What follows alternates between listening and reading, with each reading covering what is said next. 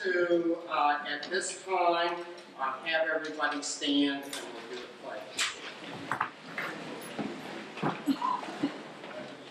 I pledge allegiance to the flag of the United States of America and to the republic for which it stands, one nation, under God, indivisible, with liberty and justice for all. I'm going to ask you to remain standing. I'm going to ask for a moment of silence for a number of folks who serve the town in a wide variety of ways and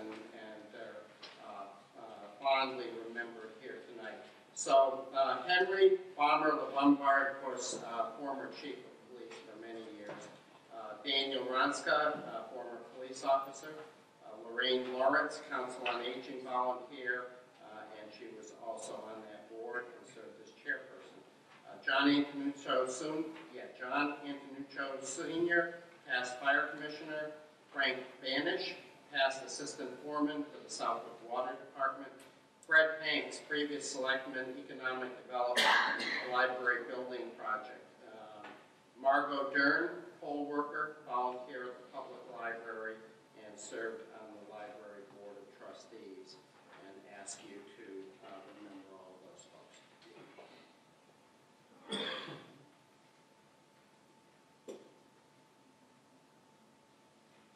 You may be seated. And I know people don't like to keep standing and sitting, but I am going to ask in a moment for a round of applause for anybody who is either current or current military duty or a veteran of any of our armed services, including the Coast Guard. And if they would like to stand, please do. So we can recognize you. That's great.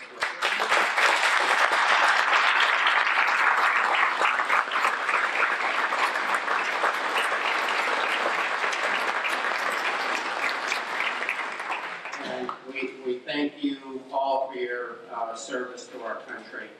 And as we read the headlines here, in our own time, we recognize the perilous world that we live in and the importance that our country is able to protect and defend itself. So thank you to all of those folks, and certainly a shout out, if you will, to those that we will honor for this week who paid the ultimate price for and passed on. So so with that, I want to do a few introductions, and then we'll get into the warrant here. So just so you know, the cast of characters is across the stage here.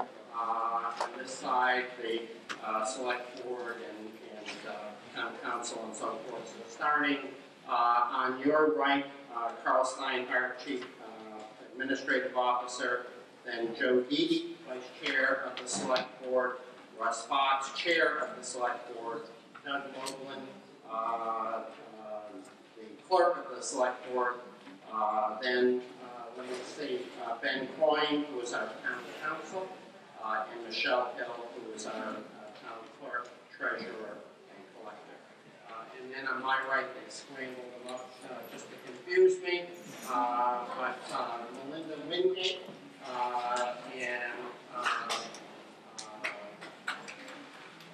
Carol Delicassina, thank you. I'm seeing not in the script. And then our new town accountant, Laura Fletcher, and then Linda Baffel, Bob Parachek, and who is our vice chair, and Rich Bewley, who is our chair, and then Terry Mish, Charlie Condren, Mark Linnell on the Finance Committee. And again, they serve a very critical role in this town meeting process because they've been working on the budget that you will act on tonight since I believe sometime in December. Is that right? Start in December and do a lot of the heavy lifting in January, February. So they've spent a lot of time participating in due diligence, hearing out the boards and various department heads on the budget items. So with that, I'm going to give you a list of people who are not residents of the town, but may sit on the floor of the town meeting for purposes of either participating, their official role, the folks up here on the stage, or may speak to a particular question. Unless they're up on the stage here with me, they ought to be in the non-voter section until we get to the particular article. So they are as follows. Michelle Hill, the treasurer collector, as I've said. Town Council Ben Coyle, David Riccardi, our police department chief, Detective Sergeant Landis, also South Police Department, Chris Feria from the DPW, Jen Willard, Steve Presnell from the Regional School District, Art Waller, our building inspector, Cindy Sullivan, Council on Aging Director, Carol Del Castina, here she is now, and then Rich Hubbard and Aline Pederoy from the Franklin Land Trust. I believe they're up in the back corner. Thanks. Are there any other non-voters that are sitting here with us tonight that we need to get approved at this time? I've got one other name who may. Yes, ma'am. I am the director of the South Library. Okay. Do you have that name? So, anybody else?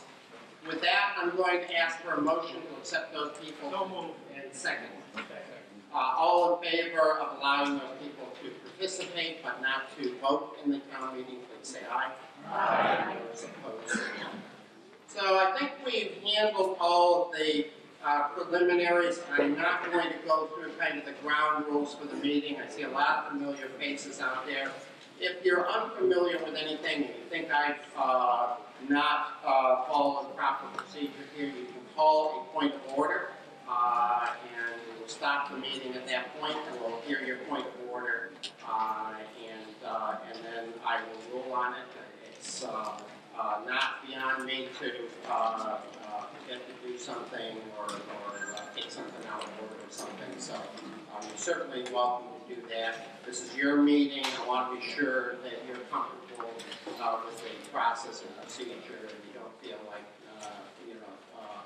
it's being run in an improper sort of way.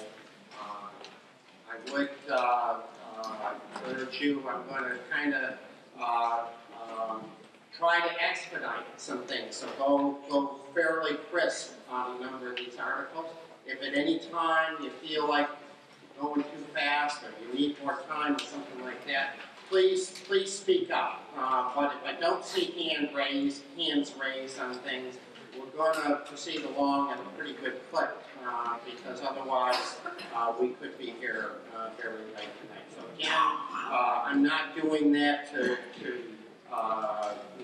take away your opportunity to participate. I'm doing that to kind of keep things moving here and make for an efficient meeting. So help me with the right pace of the meeting as we get through that. Now, one thing, I do have tellers appointed tonight, and if we have to count some votes, and I think there's several articles where that will be necessary, but it's a pet peeve with me.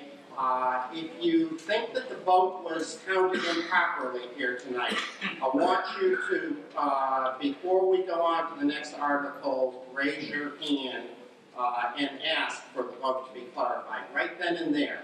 And I know I'm talking to the wrong people here, but don't wait till next week and call up the newspaper or the Pulse line or whatever and tell them that I was not counting the vote properly.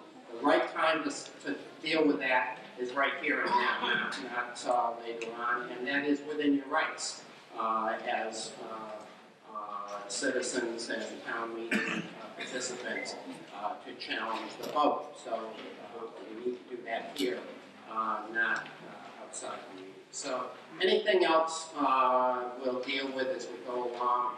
I know a lot of people think they've got great voices. They could go on, American Idol and sing without a microphone, but we're going to try to use the microphones tonight. We've got these two great high school students here to help us with that. So they will run the microphone back to you.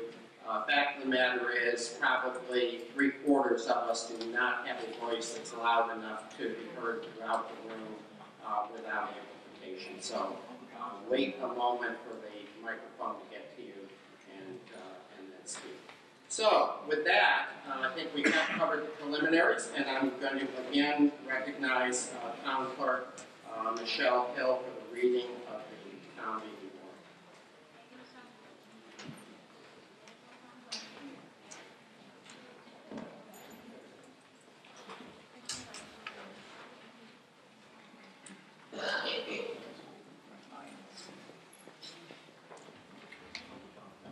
Annual town election Tuesday, May 9, 2017, at 7 a.m. to 8 p.m. at the Southwick Town Hall, 454 College Highway for precincts 1, 2, and 3. Annual town meeting Tuesday, May 16, 2017, at 7 p.m. at the Southwick Regional High School, 93 Feeding Hills, in the auditorium. To either of the constables of the town of Southwick and the county of Hampden.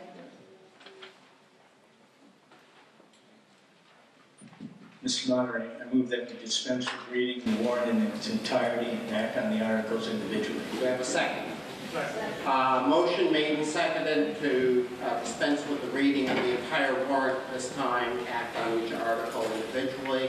All in favor, please say aye. Aye. Those opposed, say no. Given under our hands as said Southwick this 28th day of April, the year of our Lord 2017, signed by the Select Board, Russell S. Fox, Chairman, Doug Moglen, Vice Chairman, Joseph J. Dede, Clerk. Pursuant to the within warrant, I have notified and warned the inhabitants of the town of Southwick by posting up attested copies of the same at 3 public places in said town 7 days before the date thereof, as within directed. Signed by the Constable William Terry Jr. and myself, Michelle, the town clerk. Okay, thank you, Michelle. And with that, we're going to go to the articles. Article 1 has already been disposed of. That was the annual town election last week, and so we can move on. I'm going to take Articles 2, 3, 4, and 5 as a group, unless I hear objection. They are housekeeping articles that we do every year. The first is to publish the annual town report, copies of which are out on the table. The third one is to instruct the select board to appoint minor officers. Article 4 is to see if the town will vote to authorize the select board to sell or trade obsolete equipment. And the fifth one allows them to accept grants from other government entities, private entities, and so forth, and of course, doing business during the year.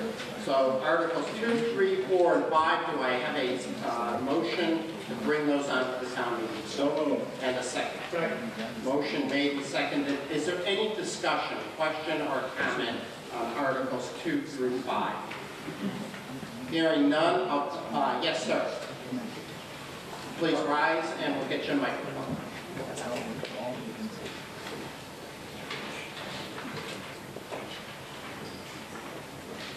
Hello? I just have a quick question on... If you, name and street, please. Oh, sorry. My name is Chris Vanassa. I live on Berkshire Ave in Suffolk. Article 4 determines what is obsolete equipment before it needs to be sold or traded, and how that process takes place. I mean, I drive a car with like close to 200,000 miles on it, and it still does a good job for me. The department heads will make recommendations to the selectmen, and then they would follow the statutes of the law on how things are disposed of, and sometimes they're bid out through the newspaper and they're advertised. For being sold, traded, or which of those? And as far as following statutes, what statutes are written regarding, what is obsolete? Chapter 30B sets forth the thresholds on how that works, and it's updated periodically by the state. So in other words, there's a criteria set out by the state for what constitutes obsolete equipment? Yep, and how it's disposed of.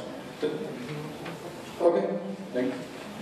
Am I correct that that's a public process, that it has to be, any things put out in bid have to be publicly announced, and it's a transparent process? Is that fair to say?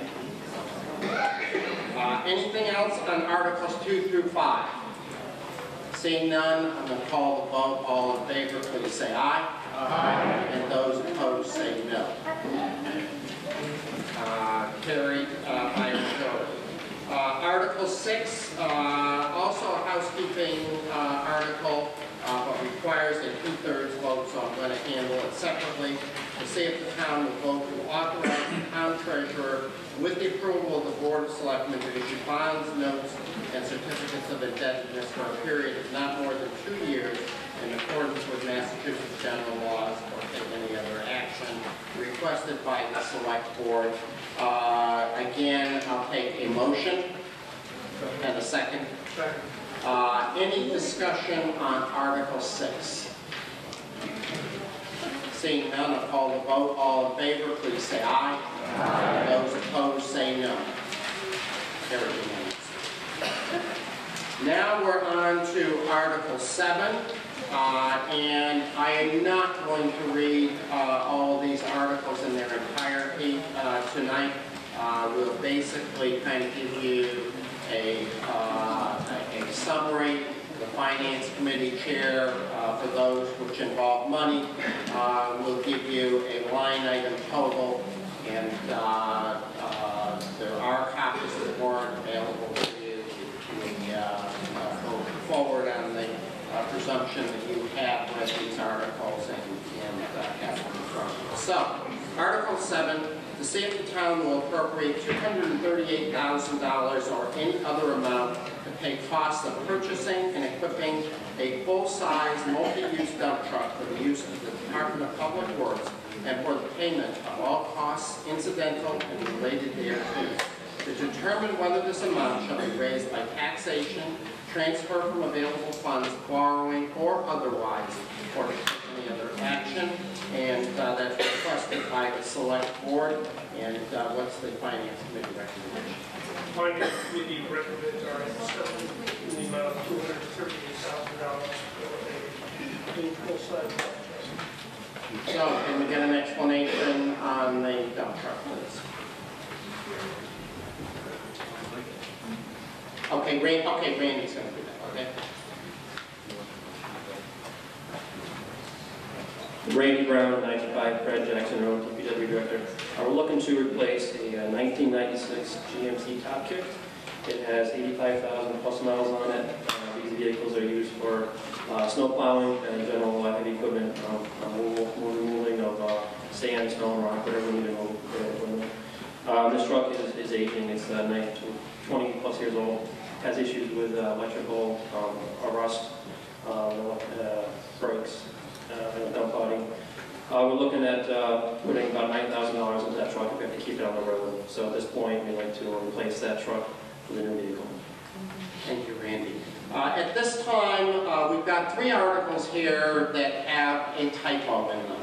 And because they involve borrowing, we need to formally amend them. And you're going to get a kick out of the, why we're amending it, because it's literally a matter of one letter.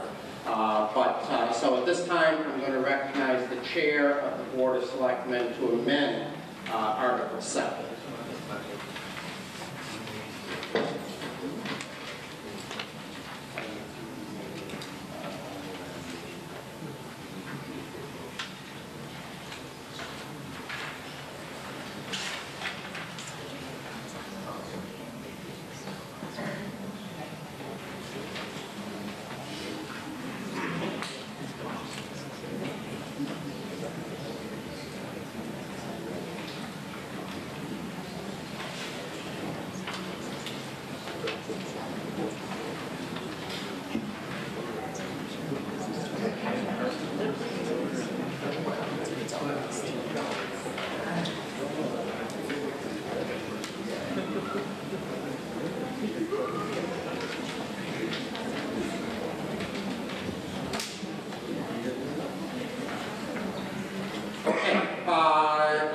instructed that we need to read the motion, and so we will do that, and then we will amend the motion, and just bear with us as we go through this. So, the motion that the sum of $238,000 is appropriated to pay costs of purchasing and equipping a full-size, multi-use dump truck for the use of the Department of Public Works, including the payment of all costs incidental and related thereto, and that to meet this appropriation, the treasurer, with the approval of the selectmen, is authorized to borrow said amount under and pursuant to Massachusetts general laws or pursuant to any other enabling authority, and to issue bonds or notes of the town therefore. Any premium received by the town upon the sale of any bonds or notes approved by this vote, and here's the typo, should be or, pursuant to any other vote of the town heretofore adopted, less any such premium applied to the payment of the costs of issuance of such bonds or notes may be applied to the payment of costs approved by this vote in accordance with Chapter 44, Section 20 of the general laws, thereby reducing the amount authorized to be borrowed to pay such costs by a like amount. Would you make a motion, Mr. Chairman? So moved. And is there a second from the Finance Committee? Second. Motion made and seconded. Now the amendment, please.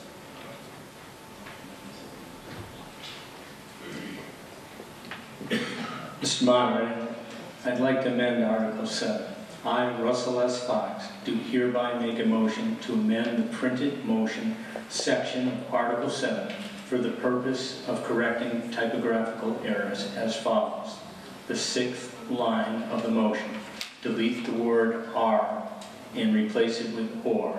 The remaining language of the article in motion to remain unchanged. Okay. So now we have an amendment to the article. We have to vote the amendment before we can proceed on the article. Is there any question about the amendment?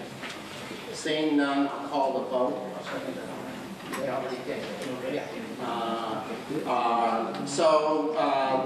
We're changing "our" to "or." All in favor, please say aye. Aye. Those opposed, say no. Okay, so the article is now amended and is open for discussion. A question or a comment on Article 7 as amended? Yes, sir. Please rise and we'll get a microphone to you. Young lady, could we get a microphone back there?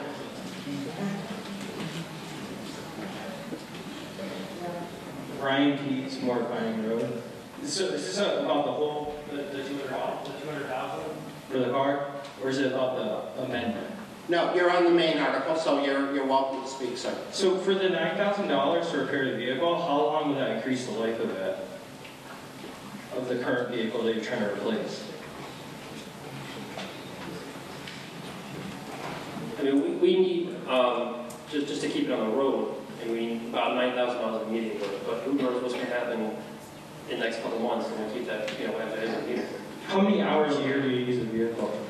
How many hours a year? Yeah, isn't that how the engine's rated? Well, it's by miles. It's 85,000 miles. So how many miles do you guys do a year on it? Well, just do simple math, about 20 years old, 20-year-old vehicle. That's 85 divided by 20, that's about 15,000 miles. No, 3,000 miles, 4,000 miles. But I guess my question is, I mean, if the vehicle's working and it requires only $9,000, why wouldn't we do that first? We've sunk in a lot of money into this vehicle just to keep it to this point as it is today. This vehicle cannot continue to stay on the road. So it can't be, so the $9,000 is not going to fix the vehicle to work? I did say that the immediate work would be $9,000 just to keep it on the road. But like I mentioned, there's issues with the rust, transmission, brakes. Those are all going to fail at some point. It's a 20-year-old vehicle. That's fine. Just, I guess I don't understand why we spend $9,000. My question. Other discussion on Article 7? Question or comment? Yes, sir, down here. Thank you, ma'am. If you would use the microphone, sir. J. Randy's Foster Road. Is there going to be a maintenance program on that truck with that person? And do you want to Or a respond? better maintenance program than there is now. Where you have mechanics periodically repair things more expediently than you do. I think we have a pretty good maintenance program. I think the point is, it's a 20-year-old vehicle. It's met its useful life. We need to take it off the road. If you want to stop by our DPW garage, take a look at our equipment, I'd be more than willing to show you around. I think we do a very good job of keeping up their equipment. Right, I'm just asking the new vehicle, is there going to be a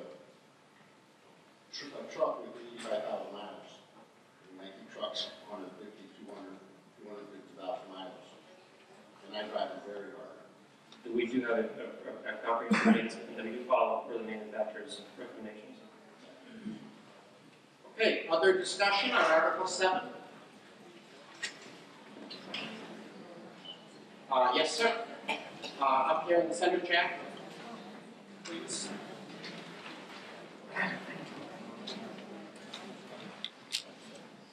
Well, it's interesting in this article here that right away there's an issue that goes right back to the question I asked about Article 4, which was authorizing the board to select obsolete equipment or take any action relative thereon. This 85,000 miles and $9,000 worth of repair versus a $280,000 tab for a new truck. How does that, go to the issue of what the statutes say for determining obsolete equipment and such? I agree with this gentleman here. I mean, for a DPW vehicle, and I got to commend you guys for stand-up job in the wintertime, clearing our roads, and I think pretty much the services here in town from the DPW are excellent. And I see most of the vehicles going up and down the road a lot, and they seem to be in pretty decent shape. And I don't know which truck exactly it is you're referring to, but for, a difference of $274,000, that's keeping this one and being able to trade it in for a new one. I was wondering if any of the selectmen could help me out on whether or not they think that falls within the parameters of what is considered obsolete equipment according to the statutes that the gentleman on the right referred to.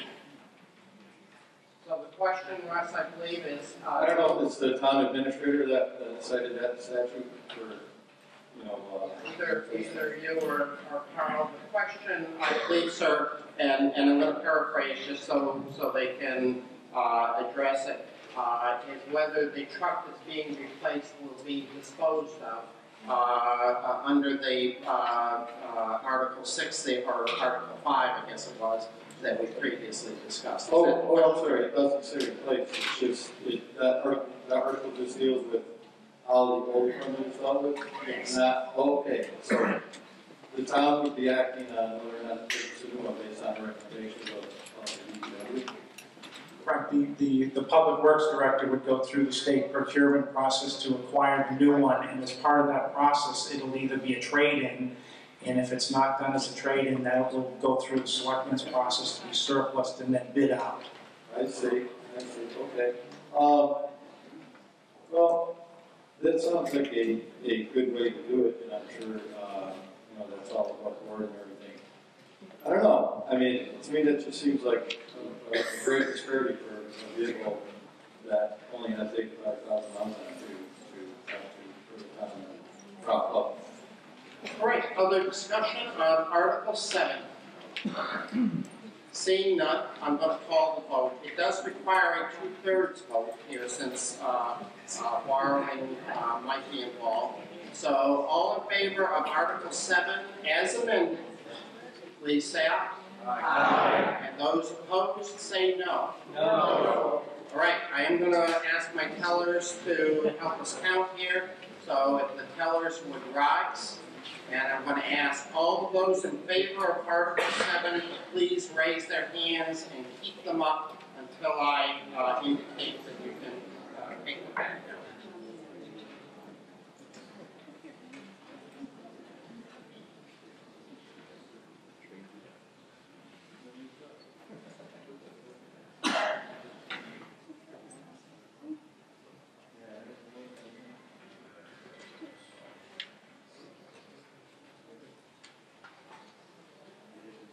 how many?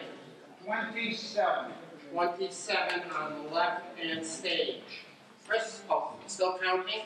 And Michael? 25, sir. 25, thank you.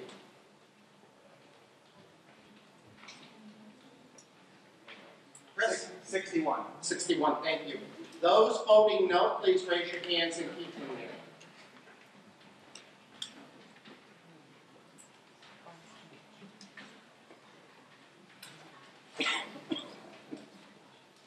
Charlie, what do you got?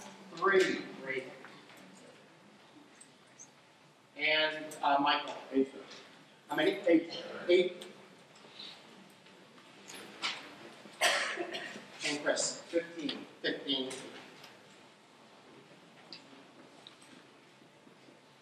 Somebody will probably correct my arithmetic, but it's a clear 2/3 vote. 113 for, 26 opposed.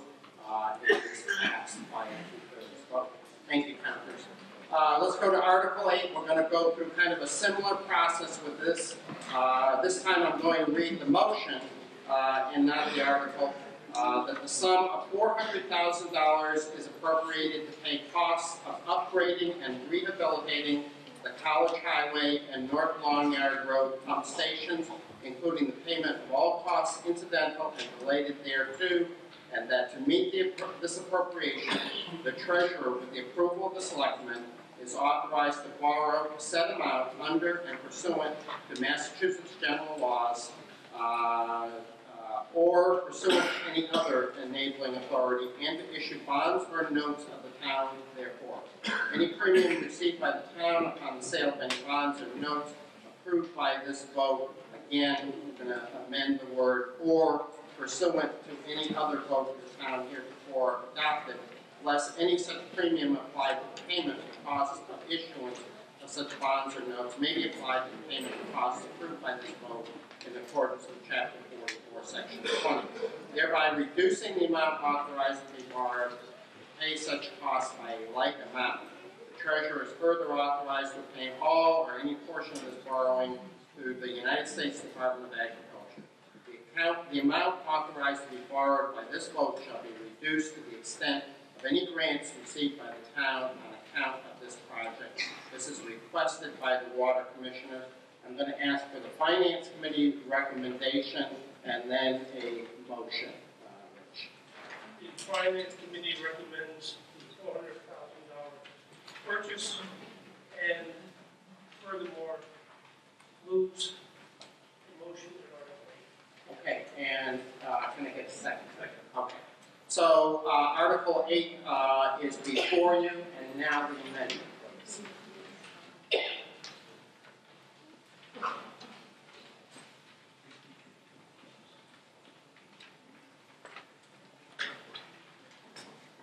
Mr. Monitor, I, Russell S. Fox, do hereby make a motion to amend the printed motion section of Article 8 for the purpose of correcting typographical errors as follows. The sixth line of motion, delete the word "are" and replace it with "or." The remaining language of the article in motion to remain unchanged. And that is a motion to amend. Is there a second? Second. Okay. Motion made and seconded. Is there a question on the amendment? We're changing "our" to "or." Hearing none, all in favor of the amendment, please say aye. Aye. And those opposed, say no. Okay. So now we can act on Article 8 as amended. Is there a representative here of the Water Commission? Okay. The DPW, head of our DPW is going to comment. Let's go on to Randy Brown, 95 Fred Jackson Road, DPW Director. So we're looking to upgrade 2 of our water pump stations.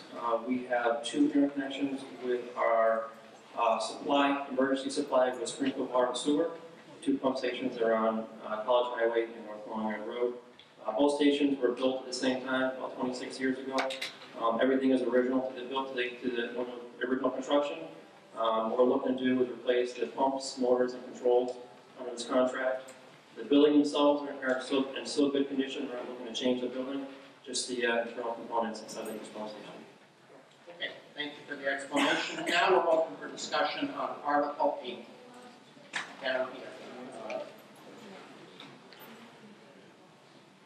they haven't gone to Hickory Lane. Randy, just a clarification, is this fresh water supply pumping stations or are these sewer pumping stations? Water. Thank you. Other discussion on Article 8? Gentleman over here, Michael Smith. Yes, sir. Michael Smith, 75 Hillside Road. Mr. Director, we probably correct to assume that this work's been bid out and negotiated for prices and all that kind of stuff.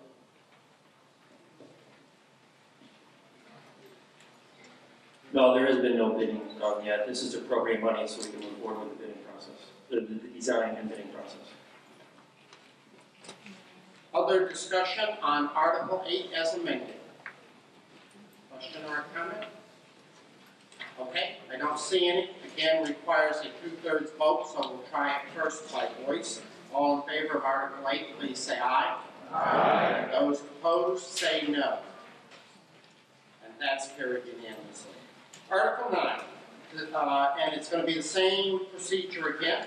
So I'll read you the motion that the sum of $3,260,000 is appropriated to pay costs of the College Highway Water Main Replacement Project, so-called, including the payment of all costs incidental and related thereto, and that to meet this appropriation, the treasurer, with the approval of the selectmen, is authorized to borrow said amount under and pursuant to Massachusetts general laws, or pursuant to any other enabling authority, and to issue bonds or notes of the town. Any premium received by the town upon the sale of any bonds or notes approved by this vote, again, this word will be amended, or pursuant to any other vote of the town heretofore adopted, unless any such premium applied to the payment of costs of issuance of such bonds or notes may be applied to the payment of costs approved by this vote in accordance with Chapter 44, Section 20 of the general laws, thereby reducing the amount authorized to be borrowed to pay such costs by a like amount. Treasurer is further authorized to obtain all or any portion of this borrowing to the United States Department of Agriculture. The amount authorized to be borrowed by this vote shall be reduced to the extent any grants received by the town on account of this project requested by the Water Commissioner. Is there a Finance Committee recommendation? The Finance Committee recommends the sum of $3,260,000 be appropriated to College Highway Water Main Replacement Project and moves the motion. Thank you. Amen. Mr. Monitor, I, Russell S. Fox, do hereby make a motion to amend the printed motion section of Article 9 for the purpose of correcting typographical errors as follows. The 6th line of motion, delete the word "are" and replace it with "or." The remaining language of the article of motion to remain unchanged. And a second. Okay. So we have an amendment before you. Any questions? Seeing none, all in favor of the amendment, please say aye. Aye. I have a question. Okay, sir. We'll get the microphone for you. Ryan Peasmore, Ryan. What section of College Highway is this happening on? Well, we're doing the amendment first, so just stay right there, and we'll get to you in a moment. But we've got to vote the amendment first. Just you can stay standing. You'll be the first to speak. So, all in favor of the amendment changing "our" to "or"? Please say aye. Aye. Those opposed say no. All right. So now we're discussing the amended Article 9, and sir, you have the floor. Ryan Peasmore, Ryan. What section of College Highway are they doing this in? And Jack, I would just keep the microphone there with Randy. Very popular guy.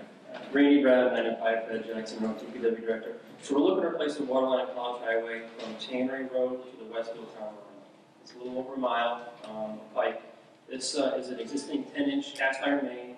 It represents the main feed from our sprinkler water sewer emergency connection into town.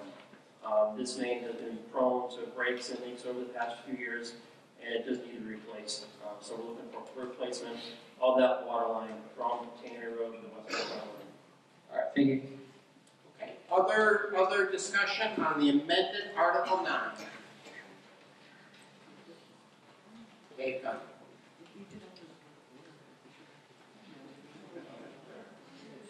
to Hickory Lane. Is the cost of this to be borne by all the taxpayers in the town of Southwick, or any other funding that can come in, or is it just to the water users in the town of Southwick? This will be paid for by the water users. Thank you. Other discussion on Article 9? Okay, yes, sir. It's a microphone back in this minute. Mr. Director, can you repeat your answer to that last question? And the question is, repeat the answer to the last question.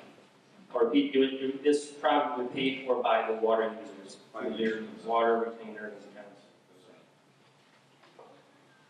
Anything else on the amended Article 9? Seeing none, requires a 2/3 vote. All in favor, please say aye. Aye. Those opposed, say no. And that's carried unanimously. The next article is Article 10, and it is the fiscal 2017-18 budget for the various town departments and boards and so forth. You should have a green document that you either picked up on the table outside or maybe at the election last week. We'll work from that. And we, for a number of years, have gone section by section, gone through a section, taken a vote, and then gone through a section, then discussed it, and then go on to the next section. It just keeps us from an excessive amount of page flipping and back and forth from various and sundry departments. And so we'll do the same thing tonight. I'll try to keep you grounded as to where we are in the document. So if you turn to the third piece of paper in there, and it's a spreadsheet, and up at the top, it says general fund. Okay, so a lot of numbers. And down at the bottom it says page 1. And the number that you are voting on tonight is what's over in the far right column. So the column that says FinCom FY 2018 budget. The other numbers are there for comparison, context, and so forth, but you're not taking any action on those. Various line items are listed down the left-hand side, as you would expect with a budget type document. So the first area or the first set of budgets that we're going to act on are what is referred to as the general government accounts. So I'm not going to read numbers to you. I'm just going to kind of flip down through here as to what the boards and departments that are involved. So moderator at the top of the page, then the selectmen categories, the chief administrative officer categories, reserve fund down towards the bottom of the page, finance committee at the very bottom of the page, flipping to page 2, continues on with the finance committee, reserve for wage negotiations. Those of you who were here for the special earlier, we transferred some money out from that from the current year to handle negotiated wage changes. Then the accounting department, then the municipal audit, then the assessors department, then over to page 3, town clerk, salaries, operations, capital, legal, ads, and operations, flipping over to page 4, labor negotiations, tax title, then election and registration, then in the middle of the page, conservation commission, the very bottom, starting the planning board accounts, page 5, continues with the planning board, then the board of appeals, economic development, then computer operations, turning to page 6, computer capital, then the town hall salaries and operations take up most of page 6, and then we wrap up this general line item category with town hall's capital and the printing expense for the annual town report in the middle of page 7. So the requested amount there for total general government in all of those categories is $2,184,445. And with that, I'll call on the Finance Committee for their recommendation. The Finance Committee recommends general expenses of $2,184,445. Okay, does the finance or the board selectmen, select board, wish to comment on any of those categories before we open it? No? Okay. So, questions and comments on anything between pages 1 and 7?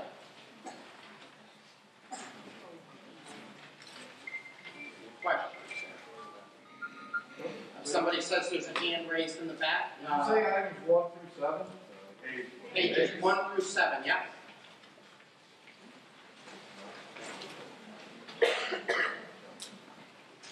I have one, the labor negotiation fee. What page are you on, sir? Page 4, Okay, top item. thank you. Negotiator fee of $14,400. Isn't that what we hired our selectmen to do for us?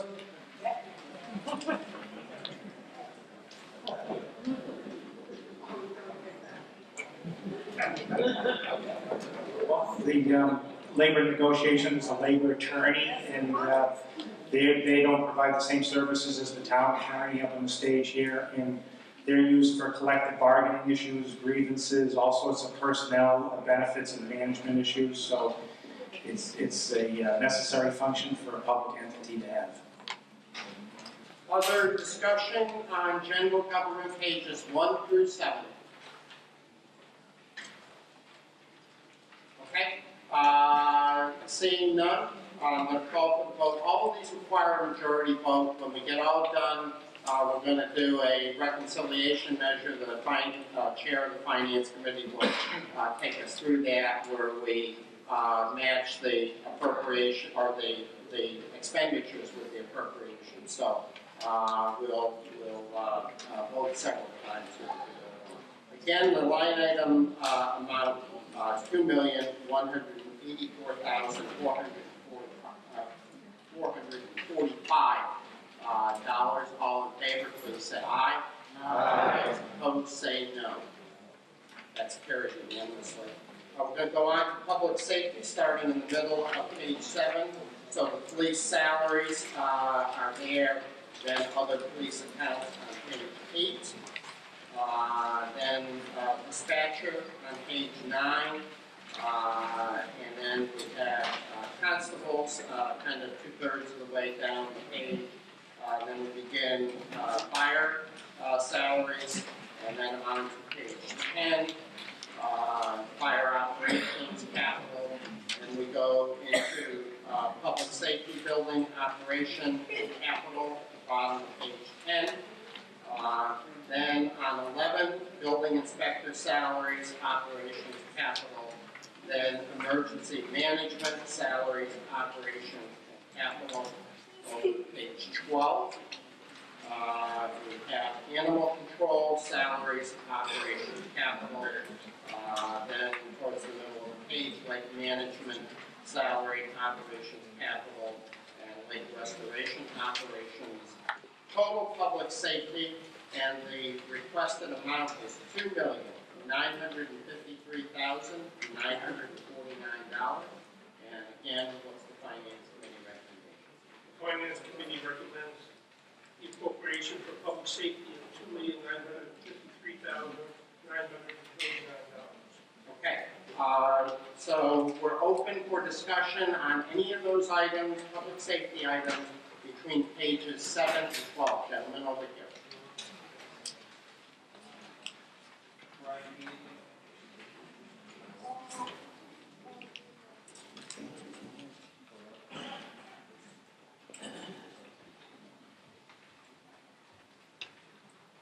Hold on.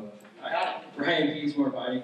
I'm just concerned that the town of 9,500 residents is spending $900,000 on police salaries. Like, why is it so high? It seems like a very large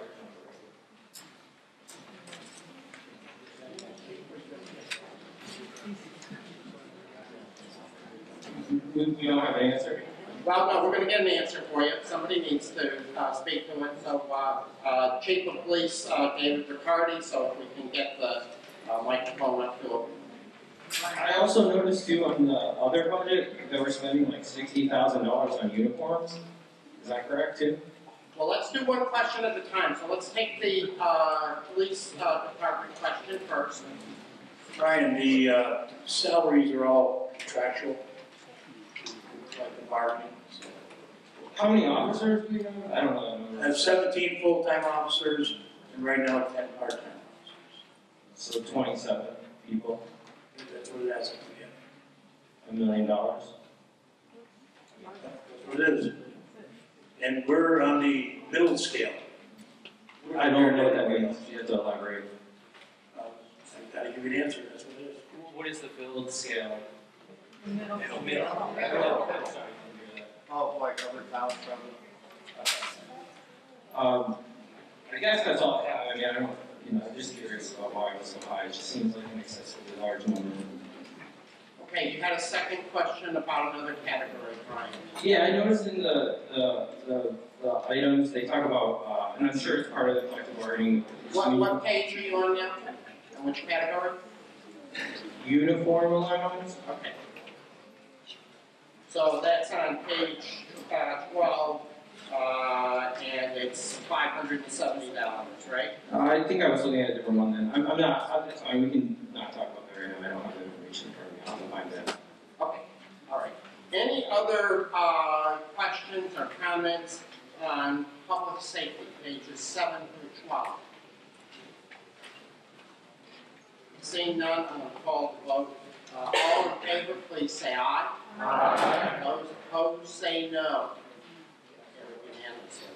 So we're going to start again with Public Works on the top of page 13.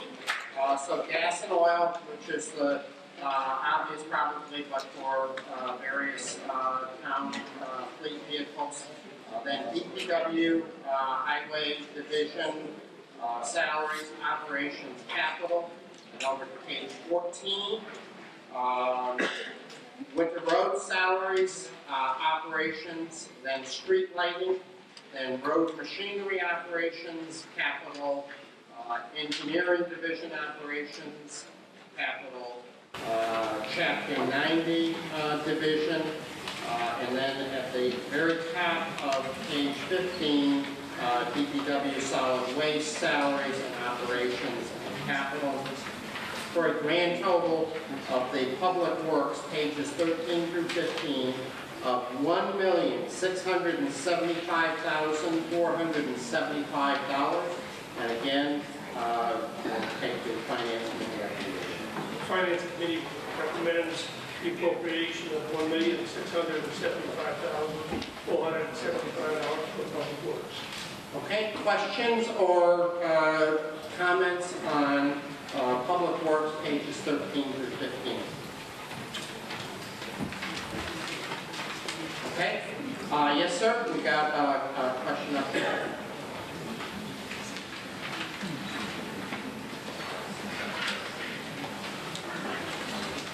Yeah, Chris Vaness, Berkshire Avenue again. I see for DPW road machinery operations, repairs inspection, $40,000. Could Randy go into what some of those might entail?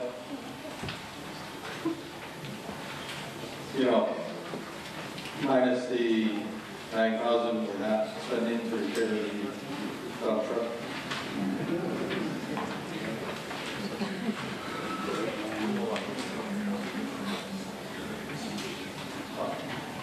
The item is... Hello? Okay. Yes, you got it. The item is just what it says for, repairs and inspections. We have a fleet of about 30 vehicles in our fleet, and also all of our departments, and that's the money we use to make the repairs. We don't have the capability to do a lot of, I'd say, heavy equipment repairs in-house. We do light maintenance repairs, but we can't, anything that requires more mechanical work, we don't have the capability to do those repairs in-house. So we Okay. have to So of the 40,000 that are estimated or so forth, what would constitute the bulk of the 40,000 dollars? Any type of repair, I mean, it could be brake So work, what- electrical, it could be anything that goes wrong with these things. Okay, so why are you seeing fit to repair these other vehicles, but the 280,000 dump truck not so much? We want to have a maintenance, a plan where we can rotate equipment out of the fleet as it ages. And that's the reason for that first article, was to take that equipment out of fleet rotation.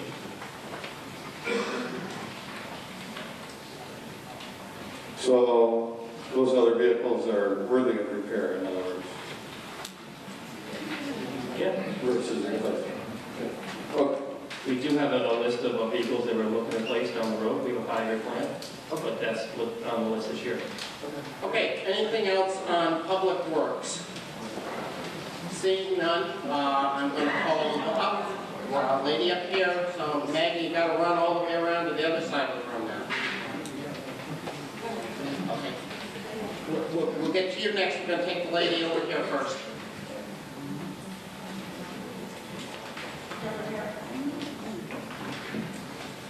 Deborah Herron, Shore Road. I have a question on the salt and the sand used for the roads. My question is, how is this extra salt that we're using, that I read about in the newspaper, affecting the roads and the lakes?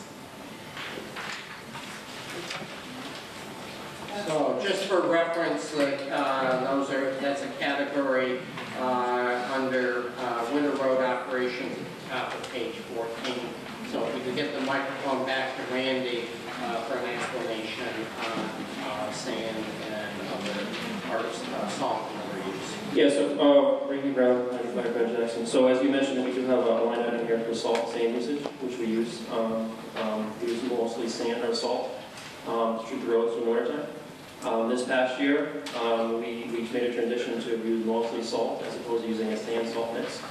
And it's not necessarily the volume of salt that you use, it's the process, it's the timing. And we actually we're utilizing less salt as a result of the new process that we have. If I remember correctly, one run of each dump truck has, we have 5 dump trucks, each truck has a run. And I believe prior to this year, we were using, I think, 13 tons of salt per run. We're using now 9 tons of salt per run. How is that accomplished, Randy? As I mentioned, it's the process, it's the timing. It's not necessarily how much the quantity, it's the timing. So we're doing more pre-treatment than we're doing in the past. So we're being proactive in terms of keeping the roads clear, as opposed to waiting till the snow starts and then putting salt and sand on top of that. It's a process. Okay, thank you. And then there was a question up here behind you, Jan. Yes. Yeah, Clarence Grosler, Congamon Road. Just a question about the salary on solid waste salary, $144,780. Is that one person, the solid waste salary? Let's get the microphone back to Randy. Is anybody else We have 3 operators in the solid waste division, so 3 full-time operations that their salary comes out of that line item. Other discussion on Public Works? Okay, you've got to put your hands up because if you're just saying, I need to be able to see you and recognize you. So go My name is ahead, Kim Jenks, I live on 62nd Street, and a record Deb said, we had so much salt in our streets this year, I could not even walk my dogs. It was white the whole season, even without snow. Even without ice. It's like they came up and dumped the truck. It was horrible. 2nd Street, 3rd Street, and 4th Street around South Town was terrible. Okay, any other discussion? Raise your hands high so I can see them, please. Okay, gentlemen over here. With the new truck, are you guys gonna go to like a liquid option for like they do in Granby instead of using salt, where they put down like a liquid? We're using a pre-treated salt, so it's a liquid magnesium that's coated around the salt. Are you guys looking to go to more environmentally friendly options? Like not using salt at all, using like alternatives? Salt is the most effective method that we've used to utilize it in most communities. I mean, I can't think of any community that doesn't use salt at this point, or treated salt. Okay, I will give the lady a follow-up.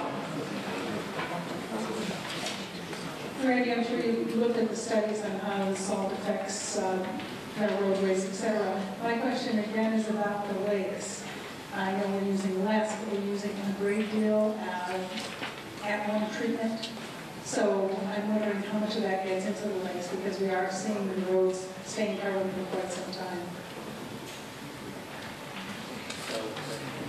I don't know if that was a question, but I mean, like I said, we are using less salt than we have in the past, and that's based on per run, and that's a number, 13 tons versus 9 tons. But do other towns have lakes to be concerned about? I'm sure they do. I'll be honest with you, if you look at Quabbin Reservoir, that supplies drinking water to greater Boston area, Boston, it's the agency that runs that Quabbin Reservoir. They had asked all the surrounding communities to use treated salt and not use sand. So this is a proven method that's utilized. It's gaining popularity throughout the state. I don't think the process is going to change. This is what we're utilizing this year, and I think it'll work out very well for us. All right, how long has this treatment been used by other communities? I mean, I think I know some other towns that have used it for 10 plus years. Okay, I am going to shut the discussion off. You had more than 2 follow-ups to the original comment. Any other discussion on this section of the budget? Seeing none, I am going to call the vote. Again, the line item total for Public Works is $1,675,475. All in favor, please say aye. Aye. Those opposed, say no. That's carried unanimously. Next category is pretty short. Sewer implementation and operations, categorized as total other environmental for the amount of $2,948. Go ahead. Finance Committee recommends the expenditure of $2,948 for other environmental. Any discussion there? Seeing none, I'll call the vote. All in favor, please say aye. Aye. Those opposed, say no. Next section, starting in the middle of page 15, going several pages here, culture and recreation. So the first 2 categories there are cemetery salaries and operations. Flipping the page, their capital account, then Board of Health salaries, operations, capital, then Council on Aging salaries, operations, capital, then the Veterans Agent there at the middle of the line, and total for human services, $296,186, and there's the Finance Committee recommendation. The Finance Committee recommends appropriation of $296,186 for human services. I think I read the wrong category for that, but you know what's in there. We're open for discussion under human services. Question or comment? Seeing none, I'll call the vote. Again, a line item total $296,186.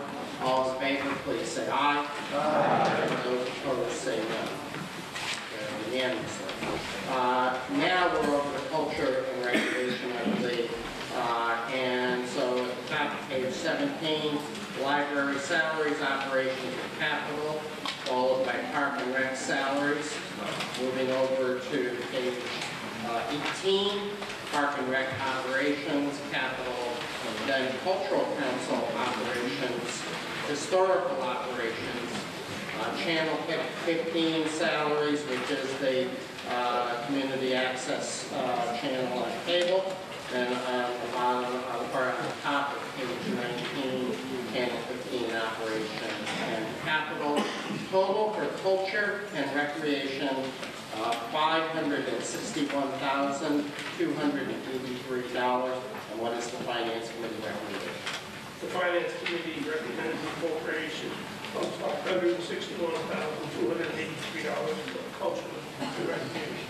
Okay, so pages 15 through 19, those categories. Any questions or comments? Yes, gentleman back here.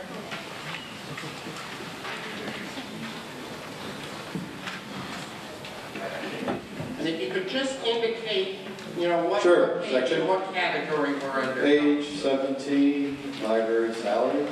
Okay. I see the librarian salary is $61,000, the assistant librarian salary is $49,000, and then you have part-time salaries totaling $135,000. How is it that the salaries for the combined part-time workforce is more than the two main representatives of the library? Can anybody answer that? And do we rely on volunteer efforts for that, or all these people are paid for part-time hours? What are their hours? How many are there? I'm going to recognize Mike McMahon. Michael McMahon, 31, and I'm chairman of the Library Board of Trustees. The way the town operates is almost no one is full-time. There's 7 part-timers, and they work 18 hours a week, so the town pays no benefits. No sick time, no vacation time, no holidays, no nothing. And 2 full-time employees, which is the library director and assistant. Everyone else is part-time. Right. And then they do use volunteers, both high school students and adults. So 7 employees, each averaging 18 hours a week, $135,000?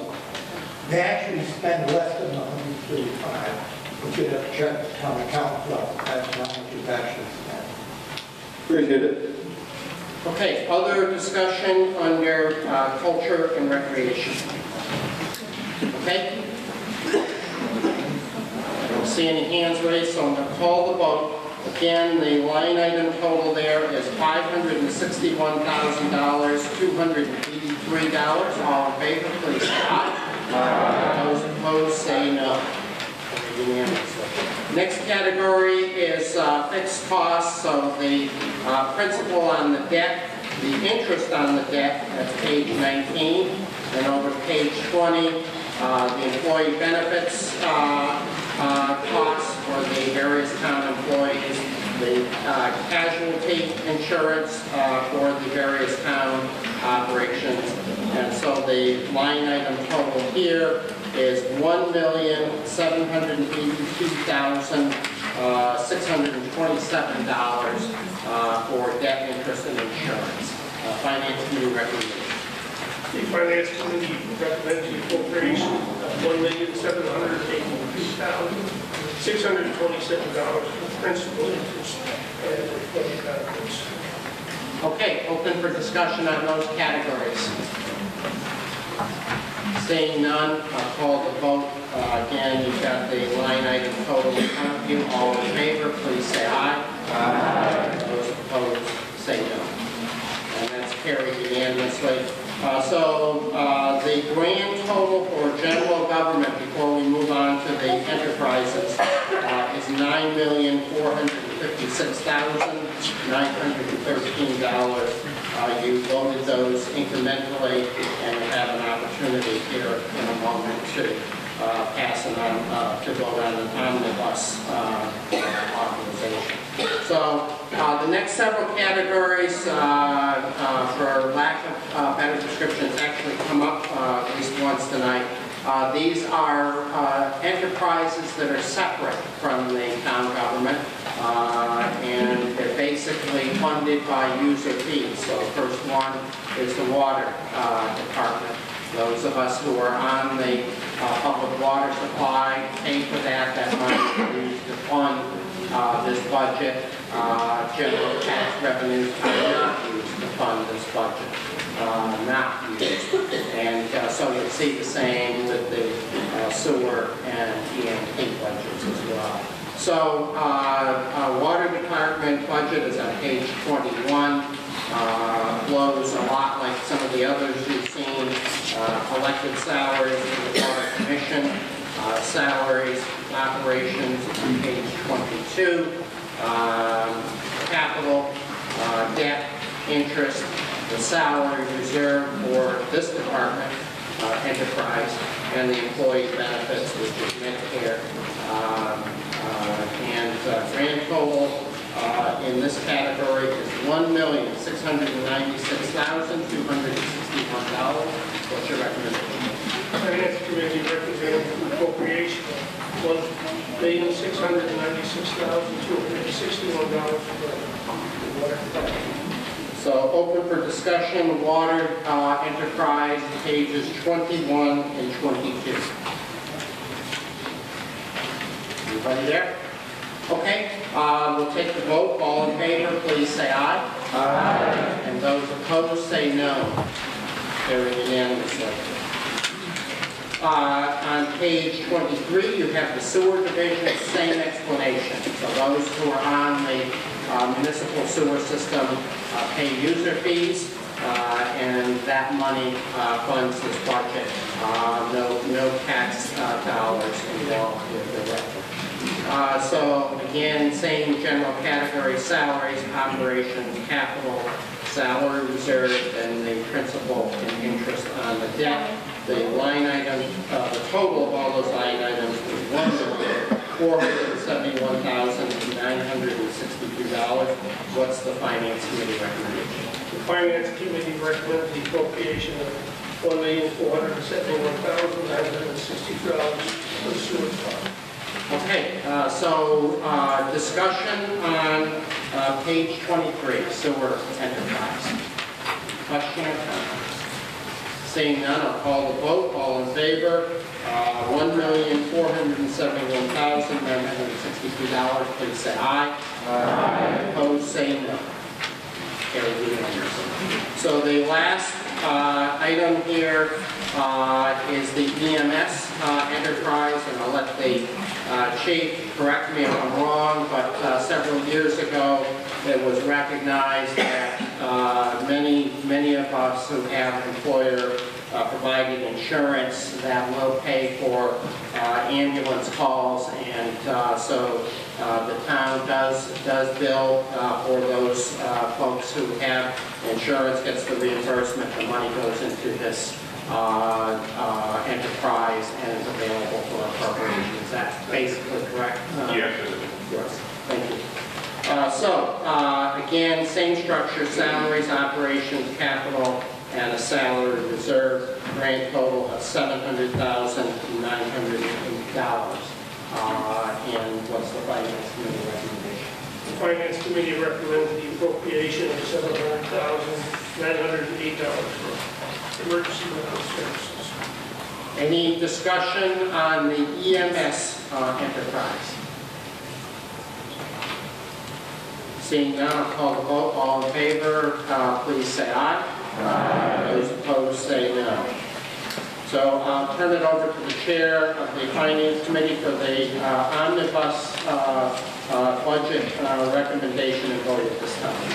The Finance Committee recommends that the town vote to raise and appropriate the sum of $1,568,983 and appropriate and transfer from free cash $930,000 and appropriate and transfer from the cable TV the sum of $30,000 and appropriate and transfer from the sale of lots $6,800 and appropriate and transfer from recycling grant the sum of $6,000 and appropriate and transfer from overlay surplus the sum of $50,000 and appropriate and transfer from sewer capital account the sum of $17,000 and appropriate and transfer from sewer retained earnings the sum of $151,000 and appropriate and transfer from water retained earnings the sum of $566,261, a grand total of $13,326,044, which represents the general fund budget in the amount of $9,456,913. The water fund budget of $1,696,261, sewer budget of $1,471,962, and the medical service budget of $700,908. So I'm going to, there's a lot of numbers there, Rich, and I'm just going to try to summarize it, and you and the town accountant would correct me if I'm incorrect. But basically, all of those amounts that you have approved in the last half an hour, 45 minutes, budget amounts, that embraces all of those numbers, so those numbers, and then provides for where the funding for those amounts will come from. It's a balanced budget, so the expenditures would equal the appropriations. Is that a fair description? Yes. And appropriations and transfer. So all you're doing is basically doing one vote now to reconfirm everything you've done on the last 10 or so votes with the budget articles. So with that, any further discussion? Seeing none, I'm going to call the vote. All in favor of the motion as presented by the FinCom chair, please say aye. Aye. Those opposed say no. Carried unanimously. So now we're back to the warrant, the agenda, if you will, and we're at Article 11 on page 3. And revolving accounts, and my compliments to the accounting department and the selectman's office. They, a few years ago, put all of the revolving accounts into one article, one table here, where you folks could kind of see all of them in one place, what they are and what the amounts involved are.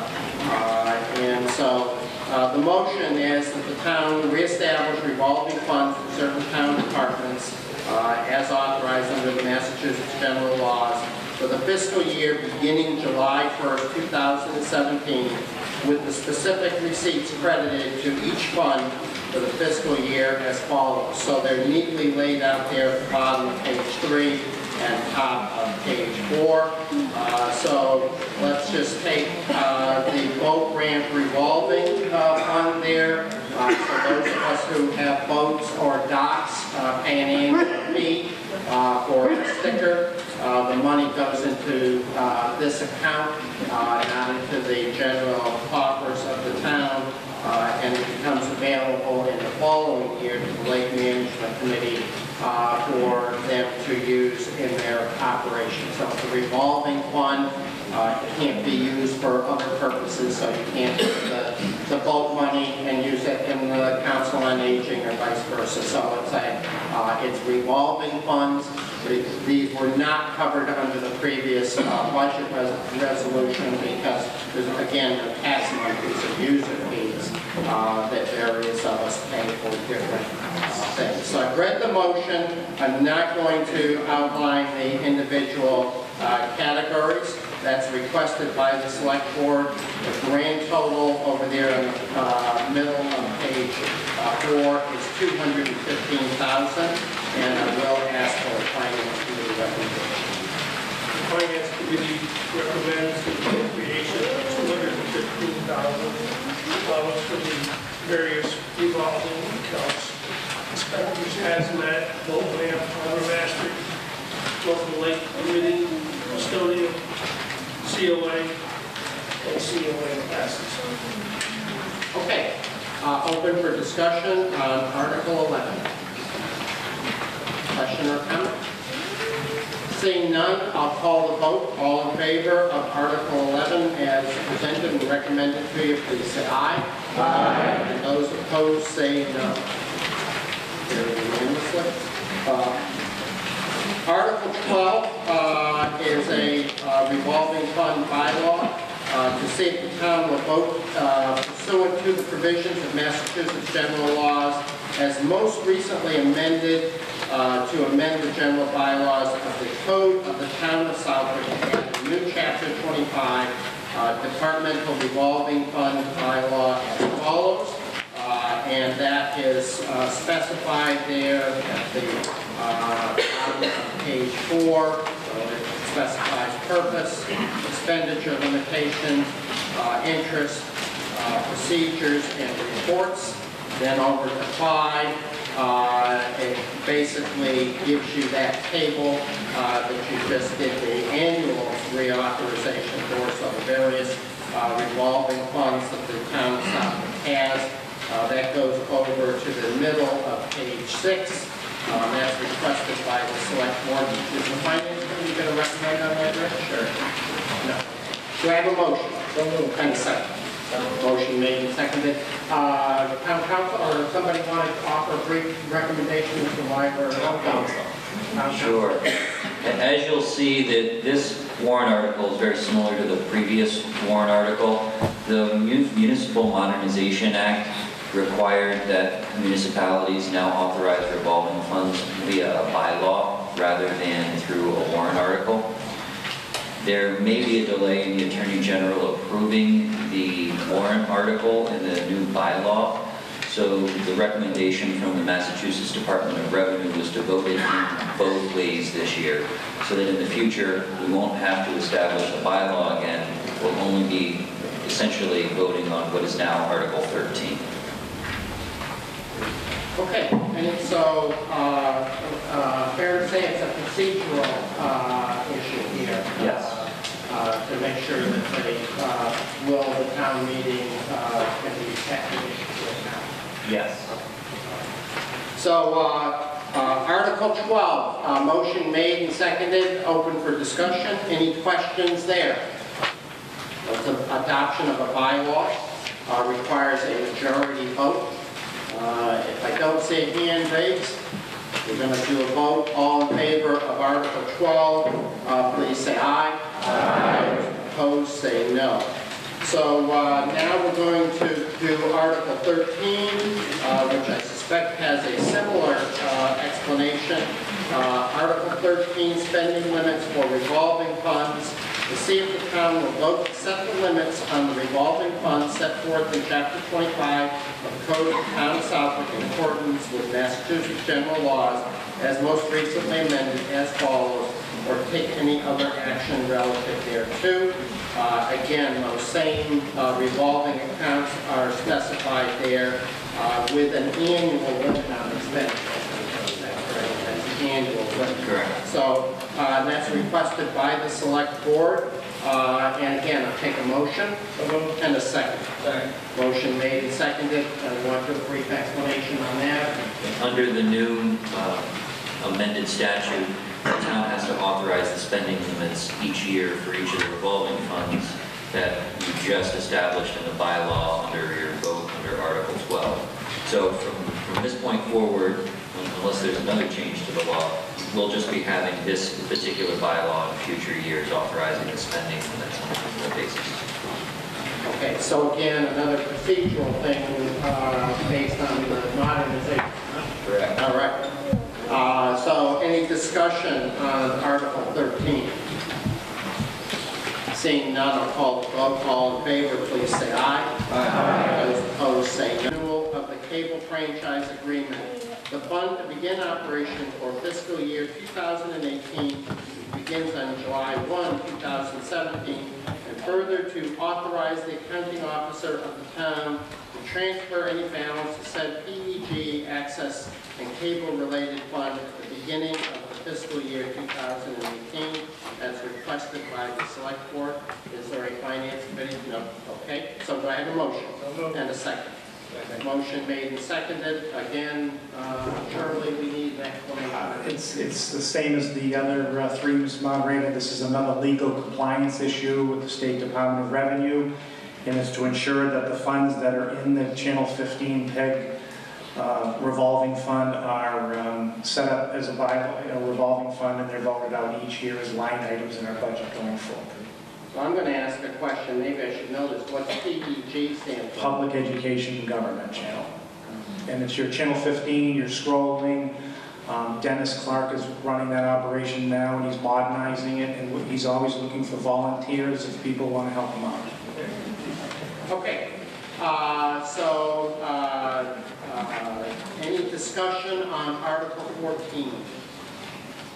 Seeing none, I'll call the vote. All in favor, please say aye. Aye. Those opposed, say no. That's carried unanimously. So, Article 15, again, there will be an amendment in a moment here to Article 15, a little bit more substantive amendment than to the typos that we dealt with previously. So bear with us. Let me read the motion first, and then we'll get it onto we'll get a recommendation and onto the floor. So the motion is to see if the town will vote to set up a budgeted reserve from the Community Preservation Fund annual revenues, the amounts recommended by the Community Preservation in fiscal year 2018, with each item to be considered a separate reserve. And then the proposed FY 2018 reserves are $42,409 for open space, $42,409 for historic resources, $42,409 for community housing, and then $293,496 for the unreserved fund. So those are recapped for you in the middle of the page. There's a reconciliation of the town amount and the state match amount there, and the map is explained to you in kind of footnotes there at the bottom, and that's requested by the Community Preservation Committee. And just because, for sake of entertaining the amendment, what's the Finance Committee recommendation? The Finance Committee recommends that the town vote to authorize the Community Preservation Reserve in the amount of $424,019. In detail is read by the moderator. Okay, so now, Mr. Chairman, are you going to amend? Somebody's going to, or the CPC is going to amend? Okay, Dennis, you're going to make the amendment?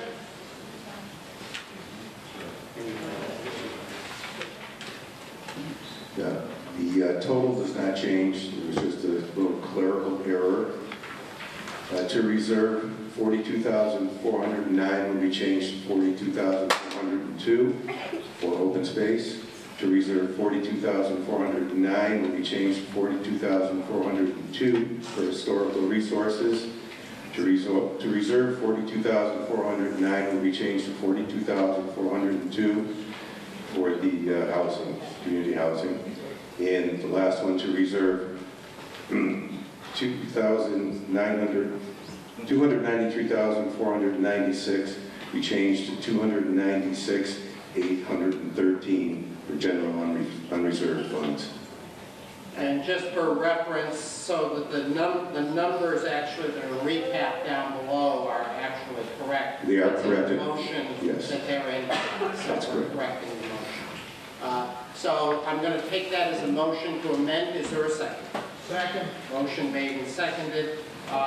So let's vote on the amendment unless there's a question or a comment, and then we'll discuss the article as amended. Any further discussion on the amendment? Okay, all in favor of the amendment, please.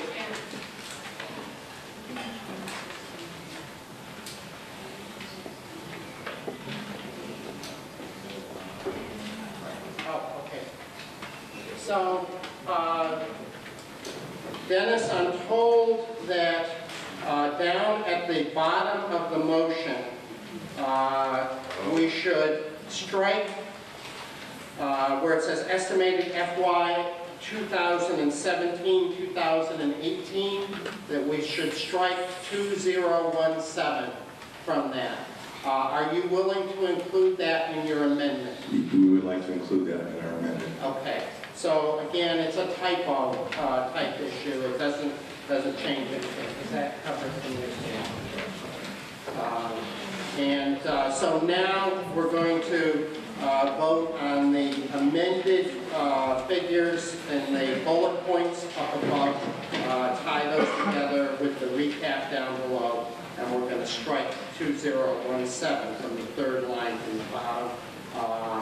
All in favor, please say aye. Aye. Those opposed, say no.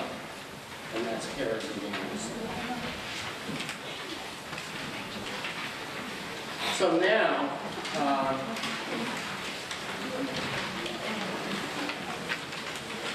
we're open for discussion on, the general article as amended here, Article 15. Are there questions or comments about the proposed funding for the CPC?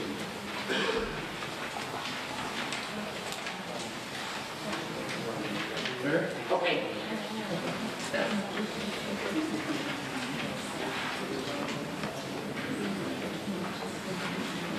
Hi, Chris Vanasco, Berkshire Avenue again. I was just curious, these community preservation funds, we just got done voting on all these other articles, which I'm assuming are from our tax revenue stream. These CPC funds, are they from the same tax revenues from the town, or are these state tax dollars that are being spent? I'm going to recognize Dennis Clark for an explanation, and then we may ask town council to just back him up on the explanation. Could we, Maggie, could we get a microphone to Dennis 4 rows back?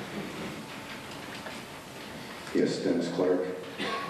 The funds do come from a 3% surcharge on the taxes. It's not a 3% tax, it's a 3% surcharge, and that is matched by state funds every year.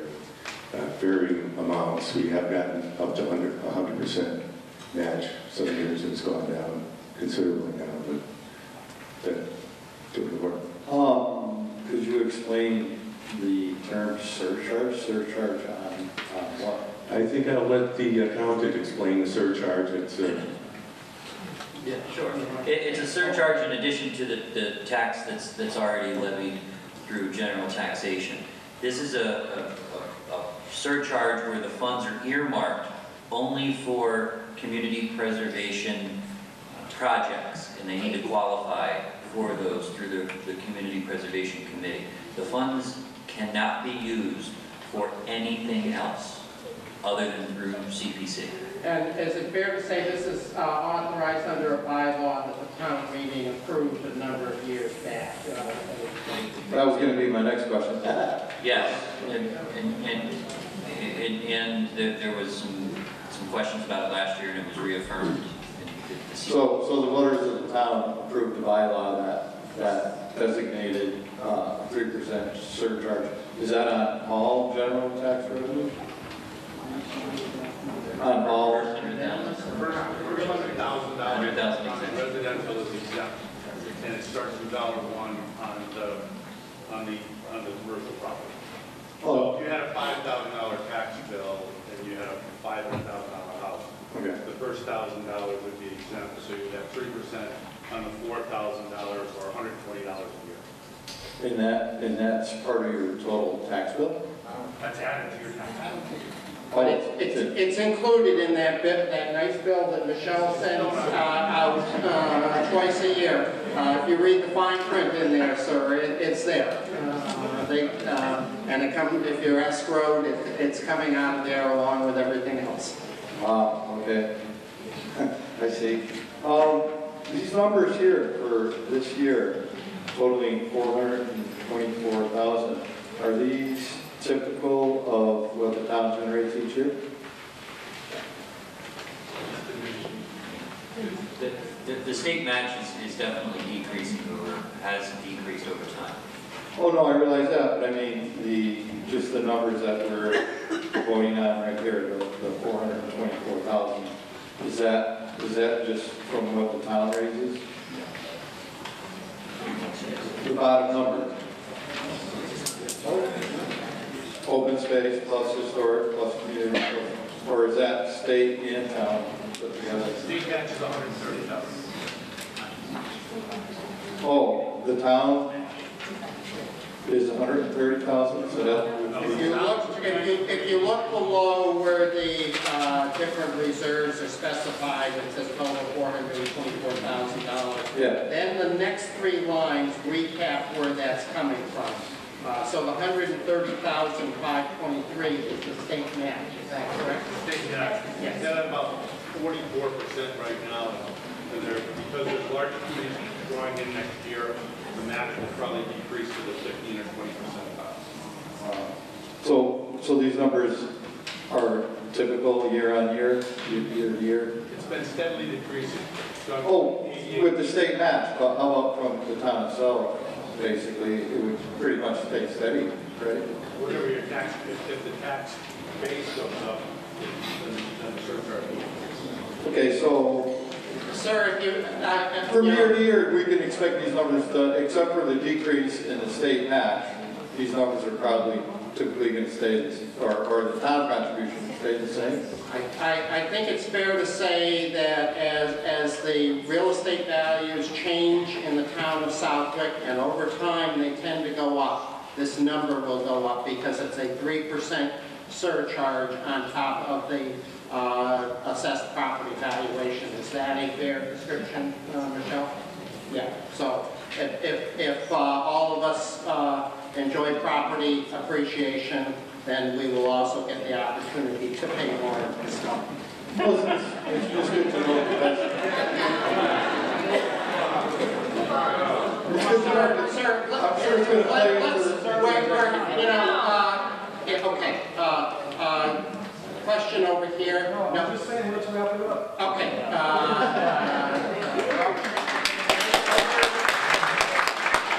Discussion on Article 15. Seeing none, I'm going to call the vote again. Recall that we amended, but it's basically typos and some minor arithmetic.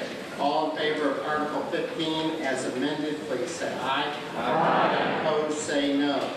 Carried unanimously.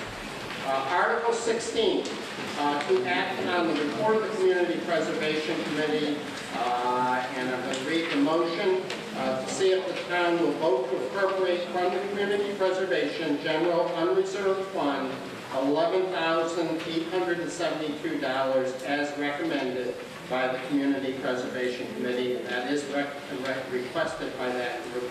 And what's the Finance Committee recommendation?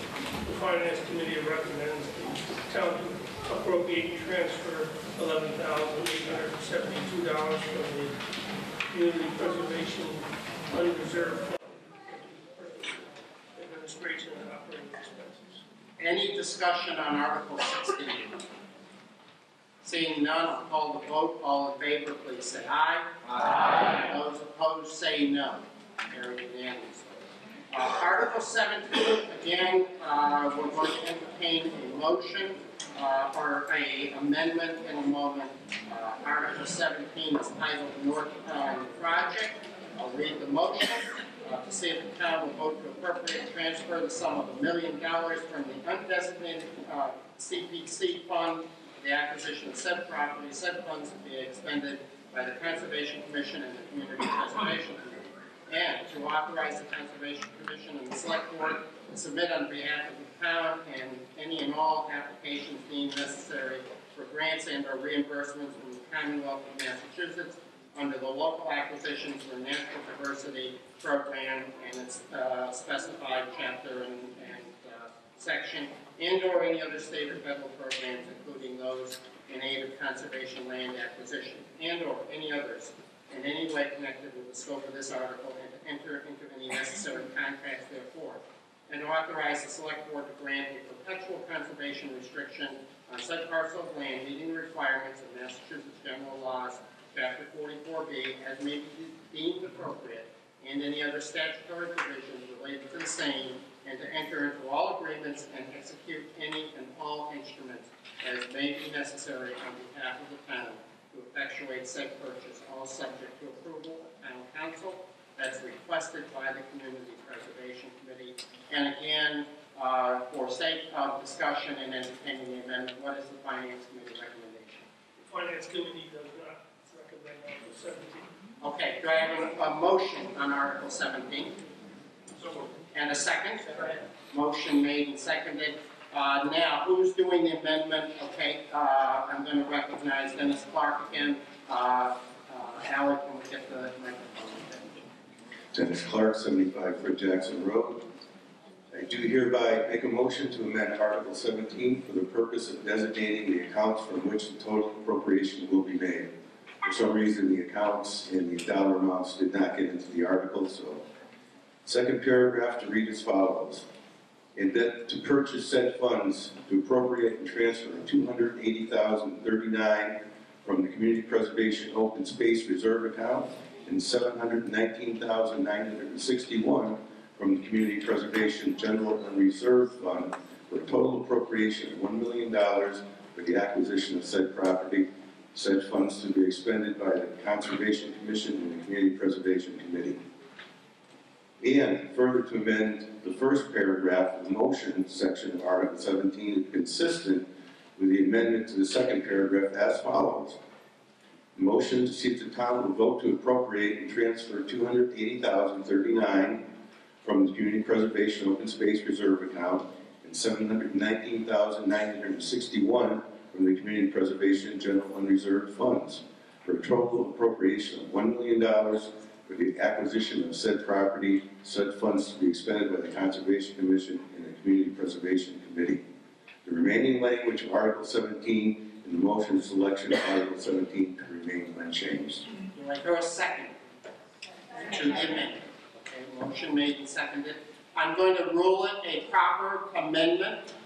It's well within the scope of the original article as published in the warrant. Basically, certainly the proposed purchase of the real estate isn't changing, so the intent is unchanged, and the total amount has not changed. The manner in which it's being funded is being more specifically enumerated.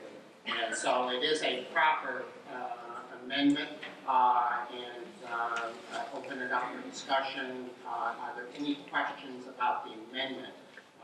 Any questions or comments about the amendment before we vote on it?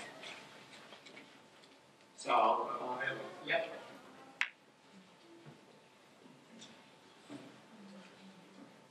Bob Rochek, 21 Great Brook Drive. Dennis, what will be left in the accounts that you mentioned in the motion? What will be left in those accounts? What will be the balance? What will be after the balance? John Wally, Chairman. About $150,000 in the general unreserved and nothing in open space until we get our new amounts of money for 2018. So this drains the first account and almost drains the general reserve account. If you call 150,000, right? Other discussion on the amendment?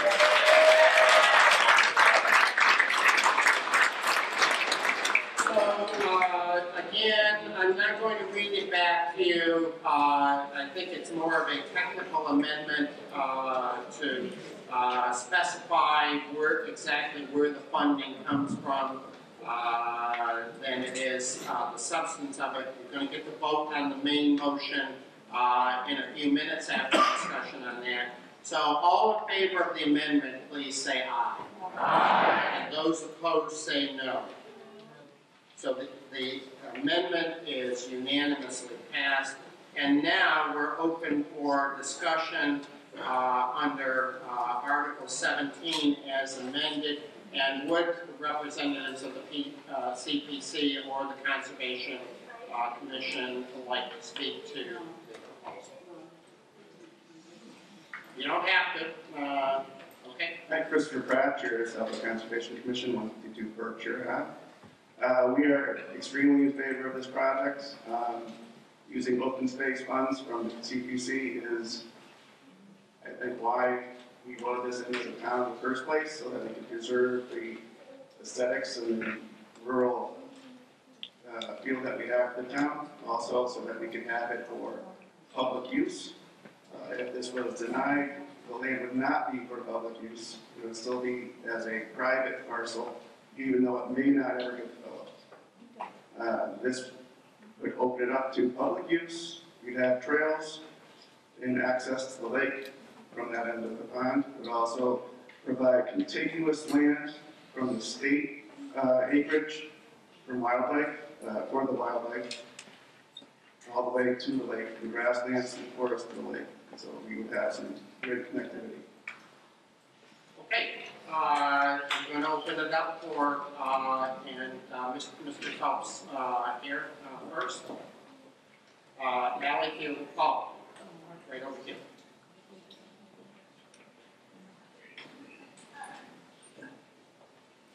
Marcus Phelps, 28 Depot Street, elected member of the Planning Board and a representative from the Planning Board to the Community Preservation Committee.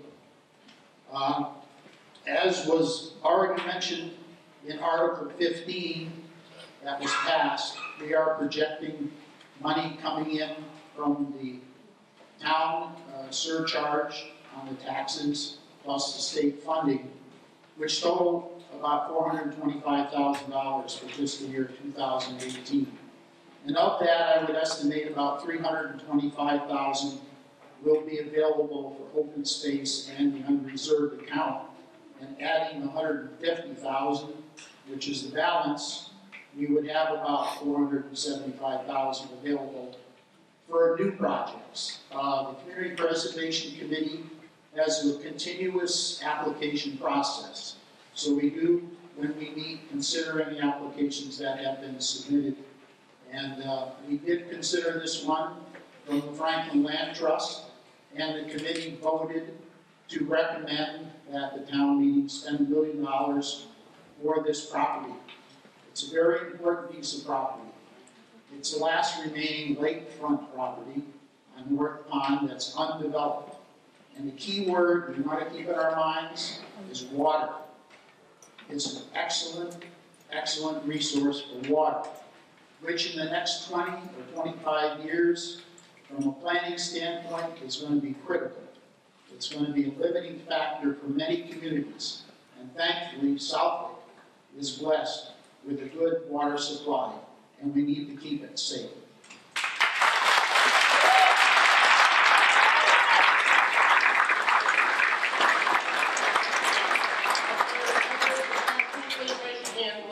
Ally, and then have you run back up to the middle of the room there.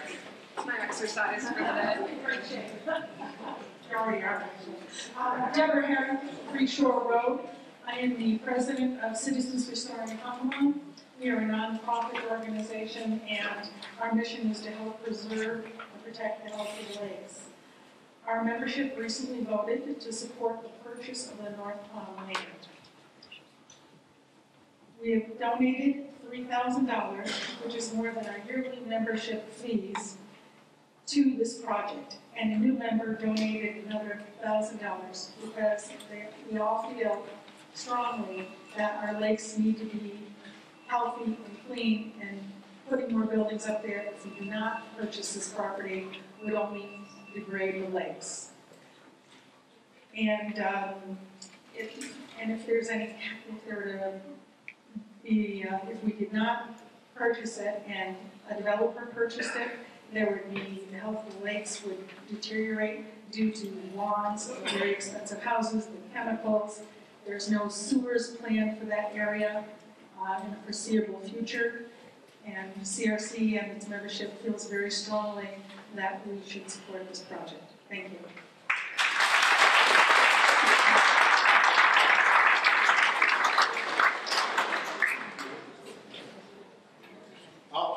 So other discussion, maybe down front here. Yep. Ally's got the microphone for you. Laura Sides, 19 North Pond Road, Southwick. My husband and I live on North Pond, and you're going to say, oh, well, they live, of course we're going to vote for it. Not necessarily, yes, we are voting for it. Because we're not selfish. Shame on the selectmen.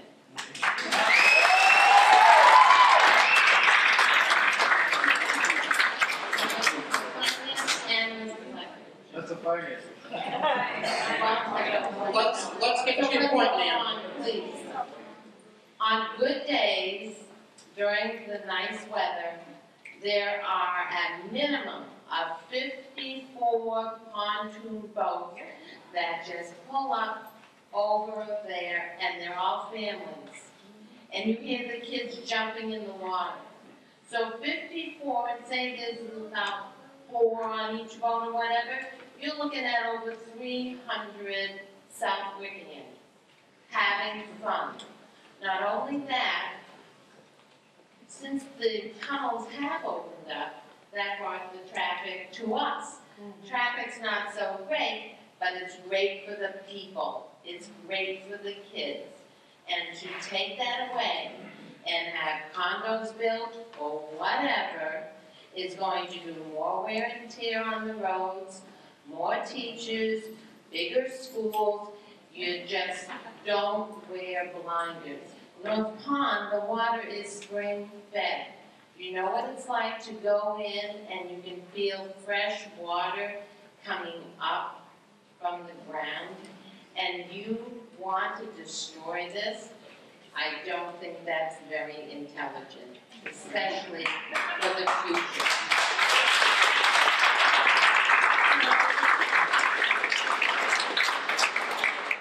I hope that all of you are like George and I, and not just thinking of yourselves or being narrow-minded. We don't. Think of people, think of youth today that enjoy it, and when they have kids and they tell their kids, this is what I used to do too when I was young.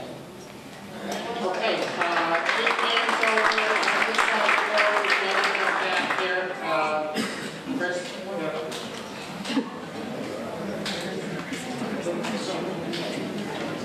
I just got a couple things. I'd like to commend the CPC and especially John Wiley. I know he's done a really great job in preserving the open space in Southwick, and I think this is one project that definitely deserves backing and support. Speaking of the lake, I grew up on the lake. I'm 55 years old now, and when I was a little kid, growing up on Middletown, which runs the length of Berkshire Avenue, there was not even half the houses you see on the lake now like we do now.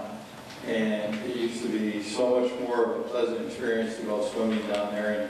And in fact, Middletown too is spring fed, whether you know that or not, because I've swum off one of the Congamon Heights Association beaches, and you can feel the nice cold spring water coming up in there as well. And the only thing that I wanted to say about designating the entire $1 million cash, I do notice that the Finance Committee recommended against it, and I don't want to poo-poo that recommendation entirely. And I was just wondering, as a point of inquiry, do you have to designate the entire $1 million towards this project? Or is there a way to, I mean, and I'd like to see it done, and I know the town has done a lot of fundraisers and everything, but should we designate the entire fund? That's my only question. But if it is the only way to do it, and if it's the only way that can be done, I would definitely vote for it, because I think it's a grand idea. And to reserve that open space, that's something that over the years, I guess, we've somewhat moved to do in this town. We've restricted some development. I think it's a great idea. And keep up the good work over there. So I'm going to recognize Mr. Wally, and then I am going to recognize. I would just like to withdraw the condemnation of everyone on stage. Let's do that after the vote. Representative of the Finance Committee, I'm going to recognize somebody. I think it's appropriate to provide an explanation. About Project 21 Great Brook Drive. Just to answer your question about the $1 million, do we need the whole $1 million? I think Mr. Wallach can corroborate this. We're about 1.8 million short. I think we have about 1.6 or something from the Commonwealth. That's added to this million plus some other grants. So I think we're at about 3 in water. The two appraisals came in at 4.9 and 5 million respectively. Those are best case appraisals. So in other words, they didn't take into consideration any conservation restrictions, any perk test, or anything relative to what the real value of the land is. It just was, in a perfect world, value of the land was. And one, first, the 4.9 million had like 85 house lots, and the second one had 23 house lots. But for the town to go forward. Wait, sir, I will recognize you again, but we're going to maintain some decorum here. So let's get the microphone back up to Chris. Follow up there, and then I'll recognize Dennis. No, I'm just curious as to whether or not it's like use or lose. Do we have to commit to the million right now to go forward with it? Okay, so I'm going to recognize Dennis for the answer to that question. Very good question. Yes, we lose it. If we don't appropriate the $1 million tonight, we'll lose the project. And it's a $5 million project with 3 appraisals. They all came in either over or at 5 or just a little below. So it is a legitimate price. It's done by approved appraisers. And yes, if we don't vote on it tonight, we will lose the project. And I agree with you. Why do we set Thank you for asking. Why do we set the money aside? Okay, let's continue the discussion with other people. Mike McMahon. Michael McMahon, 30 Lauren. And then Andrea, I'll do you next. Okay. Michael McMahon, 30 Lauren Lane. I do not live on the lakes. I do not own a boat, and I have no relatives who live on the lake. But I think if you look at this document, which is it's on the town website, and it was on the table here tonight. It's the pros and cons from the finance committee. If you go to this article, Article 17, it talks about during a recent school feasibility study done by an independent nonprofit organization, the report showed that there were no significant building projects in Southwick, Randall, or Tower. Hence, unlike what the proponents of the North Pond project would lead you to believe, there are no developments even being looked at by the planning board, so that the supposed danger of the park being developed seems remote. Now my comment. This is what we did there. Obviously, by looking at a report which was commissioned by the school committee, the report was bogus to start with. So now if you actually look at reality, if you spoke to the town planner, or if you spoke to any member of the planning board, they would tell you that currently there is a project under construction behind Big Y to build 26 houses. That in itself is a significant project. And if you go on Realtor.com, they're selling those lots for $119,000 or more on each lot before you build anything on them. So the reality is, there is development going on in town. If you go up around the ranch golf course, there are $600,000 to $800,000 houses being built. They're actually being built, and they're actually selling. How people want to vote on this issue is up to them, but by handing out to the public statements that talk about that there is no development and there are no plans is simply incorrect, or worse, intentionally falsifying. So, no. Okay.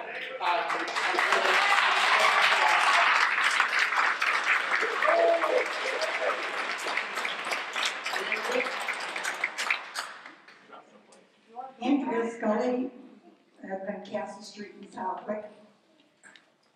We had an opportunity as a town to buy the same parcel of land when King, who owned it originally, was willing to sell it. The town voted it down. It was a much lower price. We now have an opportunity, which may have never come again, to purchase this land. Many of you don't remember the first lake cleanup that was sponsored by the Citizens Restoring Congamon and the Lake Management Group. But that cleanup, before that cleanup, the businesses were going out, property values were down, the lake part of the town was considered the bad side of the tracks. You just heard what some of the houses are going for. It's not the wrong side of the tracks anymore. people are saying, well, if you built houses there, it would help the taxes. No, because water, as stated earlier, is a more important resource than oil, gas, or coal at this point in time. And if you put that many houses with what people have been talking about, you're going to ruin. You're going to pollute the lake. You're going to ruin our aquifer, which is the water supply for at least 3 towns. And what's going to happen to the property values and your tax structure? Not to buy this is a great mistake.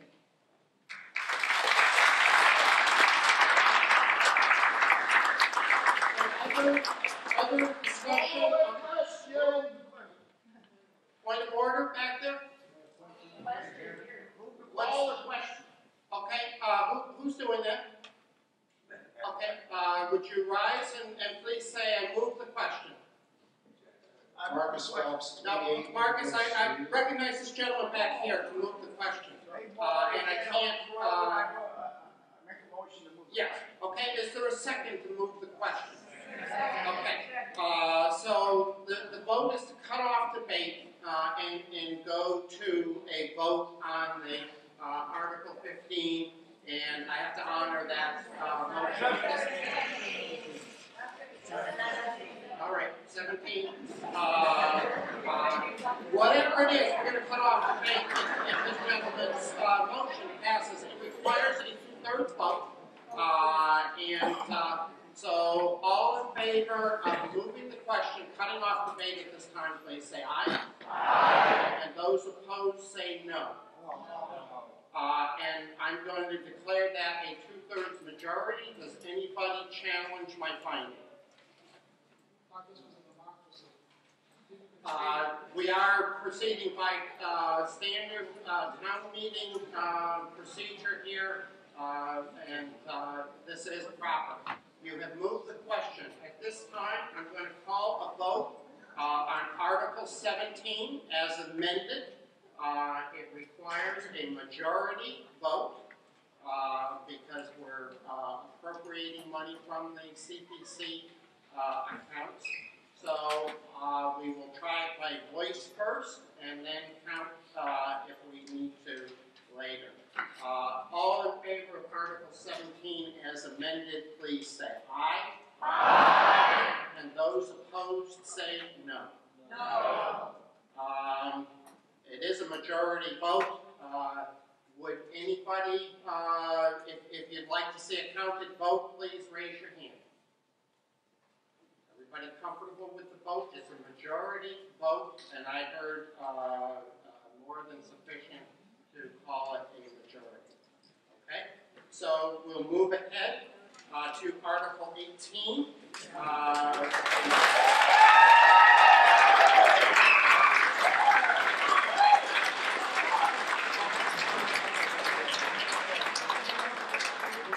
Article 18, water line easement. Again, I'm not going to read this whole article, but I think it relates to the previous one. The State Town will authorize the Select Board to acquire an easement on behalf of the town by purchase, gift, eminent domain, or otherwise for purposes of constructing and maintaining a water line, including all matters incidental and related thereto, on a portion of the property to be purchased from the Franklin Land Trust. The exact location and size of said easement is being negotiated.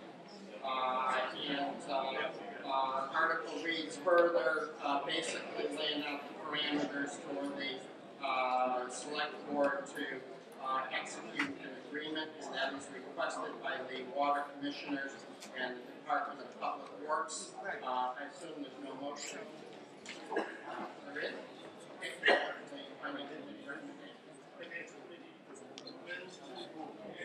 Transfer the sum of $30,000 from water retainer to water line. Okay, so motion made and seconded by the Finance Committee We are open for discussion on Article 18. If you want to offer any explanation, either from the DPW or the CPC, DPW standpoint, Randy Brown, 95 Fred Jackson Road, DPW Director. So this goes hand in hand with the article that just passed. The water commissioners are looking to secure an easement through the North Pond property that will be used to install a new water line to connect the system on Point Grove Road, the system on the South Line Road. That's the purpose of it. So open for discussion on Article 18. Questions or comments? Requires a 2/3 vote. Okay, Mr. Wall. John Wally, 38 Foster Road. I don't understand the $30,000. The pipeline and the well site were appraised at over $800,000. I would hope that the water department will come up with more than $30,000 to pay for an easement on the property.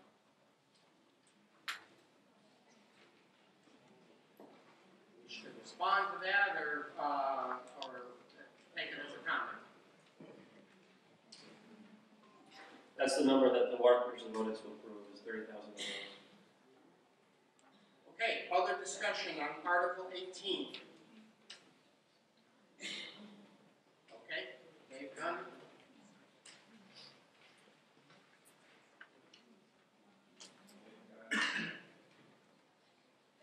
David Gunn, 2 Hickory Lane.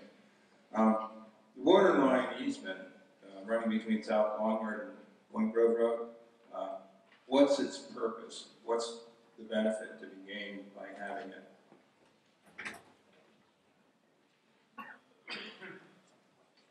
So the system on Point Grove Road is essentially a dead-end line.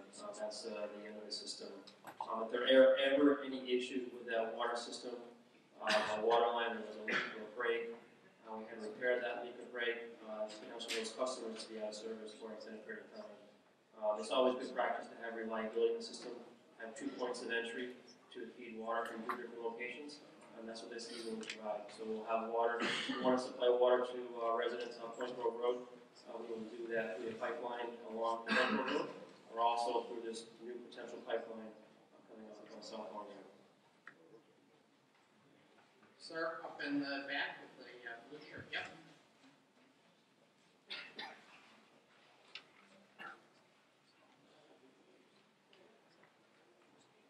Thank you.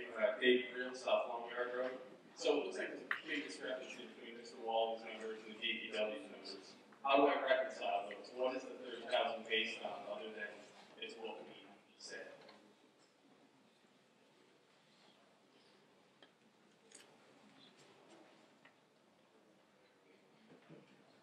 The $30,000 is for an easement for a new water. So basically, I think it's a 20-foot wide easement from the end of that road, and then looped all the way up to South Long Road. That's all a 20-foot wide easement, and that's the value of the water that we're approving.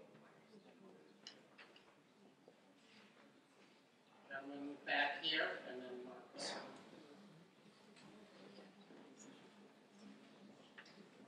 Ryan Keys, So what happens if it's $800,000 and they only broke 230? What happens? They just not build it? I am going to ask town council to respond to, what the contingencies are here. If the Franklin Land Trust, who owns the property, won't sell the easement to the water commissioners in the town for $30,000, then the water commissioners would have to come back before the town and appropriate more money to purchase it. That's how it would work. Now Marcus Phelps.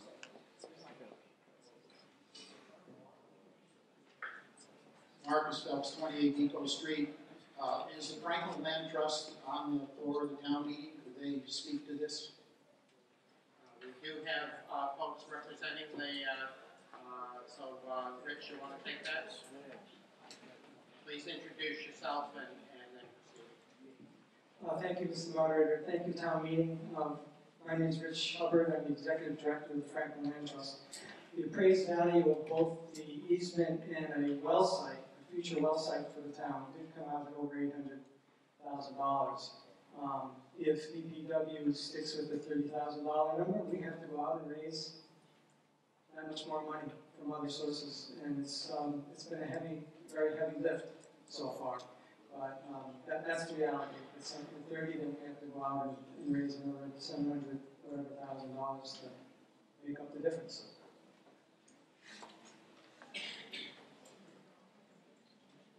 Other discussion on Article 18. I think I saw, okay, another gentleman in the back, two-thirds of the way back.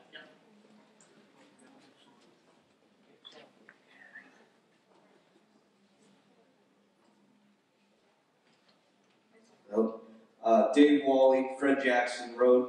I'm just curious, if we vote no on this, are we voting no to not give any money, or can we vote no against that quantity and ask for more? I'm just kind of confused as to what a yes vote means, what a no vote means. If you vote down this article, then you would not authorize the acquisition of the easement or the appropriation of money. So it would result in no dollars being used from the water retained earnings to purchase the easement. The easement would not be purchased. If there's the ability to amend a warrant article, as you've seen done earlier, but that I leave up to the discretion.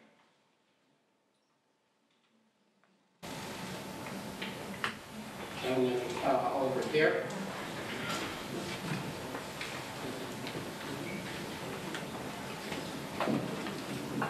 Ken Plumley, 16 Bath Road, Southwick. Are we talking about the same land that we've just voted $1 million to try to buy? Yes. And if we're successful in procuring that land, the town, do we still need to buy it now or appropriate money for it? Yes. Yes. Why? Very good question, because this is essentially a two-part transaction with regard to this property, and it's going to be acquired in fee in total, and then a portion is going to be sold to the town. It's a total of about 148 acres. So about the 62 or 67 acres that was previously voted on in Article 7, 61.63 acres, would be sold to the town by the Franklin Land Trust, which is the entity that's going to purchase the entire fee. Prior to the Franklin Land Trust transferring or selling the property to the town, because of the conservation restrictions and other restrictions that need to be placed on the property when the town uses the $1 million to purchase it, these easements and various rights of way would need to be in place prior to that acquisition occurring. Otherwise, it could violate various restrictions that are required for the $1 million. So this is the appropriation of money to authorize the purchase of that easement so that it can be done simultaneously with the acquisition of the property. Thank you. Okay, other discussion on Article 18, Charlie Dunlap. Charles Dunlap? 659 Road. How would eminent domain come into effect after all transactions are over? Well, it's been a while since I've been in law school, but that one, it would be an interesting dilemma that the town would be placed in, because the town would be the owner of the property, and it would be subject to various regulations and restrictions based on a conservation restriction that it's giving to someone else. If it violates the restriction, then the entity holding the restriction, which I believe in this case would be the Department of Fish and Wildlife, could try to enforce the restriction and not let the water easement go forward.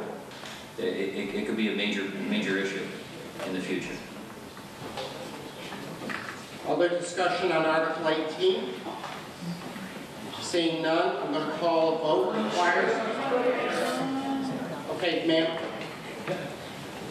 You gotta get your hands up, because we've gotta move along here. I apologize. Laura resides on 19 North Pond Road, Southwick. Please correct me on this, because I know women know everything, but sometimes 1% not. Now, on this easement, if we have an easement there, as it says, it limits what could be done to that property. So like the town couldn't decide or whatever, they want to put this there or that there because there is an easement. No? So it doesn't limit it to the Conservation restriction. That easement you cannot do. So it's conservation. So what would you want to do if there wasn't an easement there? We either have a water line or we don't.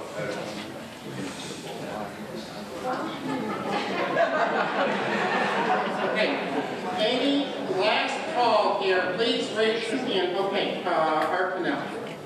Why couldn't the water line easement be written into the conservation easement restriction?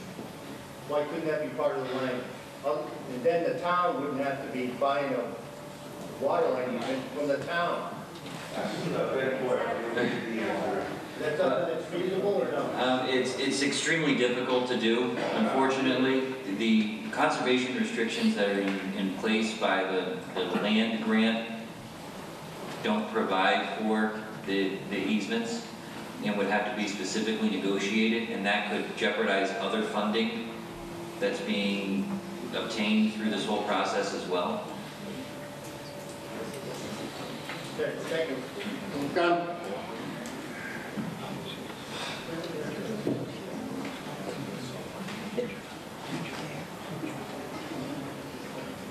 David Gunn to Waverly Lane. I would certainly like to see an easy solution to this. I don't know if there is one. What I'm wondering is this a matter that could be tabled? I mean, we're not talking about having to do the approval of the easement until the actual land purchases is in place, if I'm correct. And I would like to recognize Elaine Petteroy from Franklin Land Trust to possibly qualify. No, you request. I would request that we let Elaine Petteroy elaborate on that. Okay, so can we get, is it Elaine? Hi, Elaine Peteroy from the Franklin Land Trust.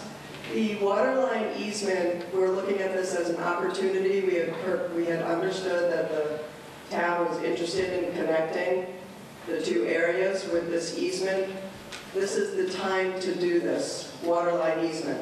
It will be a 20-foot right-of-way, as Randy described, that will be along the dividing line between the parcel that the town is hoping to purchase if we're successful in fundraising, and the parcel that Fish and Game is going to own. So it will be along the boundary line. Plus the well site. This is an opportunity. People were speaking about the water. We are also offering the town to reserve a well site on the land that the town owns. These two things have to be done after we buy it, if we raise the $3 million, plus with the town $1 million in CPA. If we're successful in buying the land, we will then grant the easement for the water line easement and the future well site to the town. Then we will sell the land, the conservation land, about 82 acres, to the town, and then the town will give a conservation restriction to the Fish and Wildlife. Once that is all done, nothing else can happen to the land. It's open to the public for hiking and fishing and recreating. The water line easement and the well site are there for whenever the town wants to exercise those rights. So it needs to be voted on. The $30,000 is a bargain sale for the town. It's not the value of it. We're happy with that amount right now, and need to vote to do that so that we can move forward with this project as well. Thank you. Okay, Dick Reynolds over here. I haven't heard from you tonight. Dick Reynolds, Berkshire Avenue, I'd like to move the question. Oh, okay, thank you, Dick. I didn't quite hear you. Is there a second to the motion? Second. Okay. So again, motion to move the question. It's not debatable. Requires a 2/3 vote. We do that by voice. So all in favor of moving the question, please say aye. Aye. Those opposed, say no. So we're going to proceed to a vote on Article 18. Requires a 2/3 vote. So all in favor, please say aye. Aye. And those opposed, say no. No. I'm going to declare that a 2/3 majority. Does anybody question, would anybody request a counted vote to reaffirm my determination? Then Article 18 passes by a 2/3 majority vote. Going to move ahead to Article 19 to see if the town will vote to appropriate and transfer the sum of $73,000 from the CPC unreserved funds for a 10% local match towards the purchase of an agricultural preservation restriction of 34.8 acres of farmland on Larrow Road and North Long Yard Road. APR is valued at $730,000. The state of Massachusetts APR program is paying $657,000. Refers to the Registry of Deeds and associated information. Motion to see if the town will vote to appropriate the sum of $73,000 in accordance with the recommendation of the Community Preservation Committee. Is there a Finance Committee recommendation? The Finance Committee recommends the town to appropriate some $73,000 to acquire the residential property, the agricultural preservation. Okay, open for discussion on Article 19. Question or comment? Okay, Mike? Just a very, Michael McCann, 30 Warren Lane, just a simple question. Who is the owner of these properties? Don't tell me LLCs. Is it John Smith, John Jones, Mary? Thomas McLaughlin. Other discussion on Article 19? Seeing none, I'll call the vote. Requires a majority. All in favor of Article 19, please say aye. Aye. Opposed, say no. Carried unanimously. Article 20. To see if the town will vote to accept the provisions of Massachusetts General Laws, Chapter 59, Section 5K, which authorizes the Select Board to establish a program to allow persons over the age of 60 to volunteer to provide services to the town in exchange for a reduction in the real property tax obligations of such person over 60 in an amount not to exceed $1,500, or take any other action requested by the Finance Committee and Select Board. Is there a recommendation? The Finance Committee recommends the article. Okay. Open for discussion on Article 20.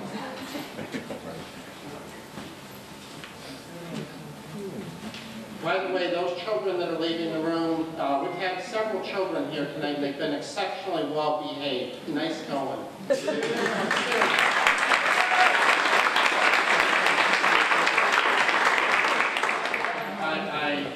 I love having kids here when I think they can learn something from the process, and obviously they're well behaved, so I won't say that. I guess the answer was much younger since then. So anyway, open for discussion on Article 20. Raise your hand if you wish to comment there. Otherwise, going to call the vote. All in favor, please say aye. Aye. Opposed, say no.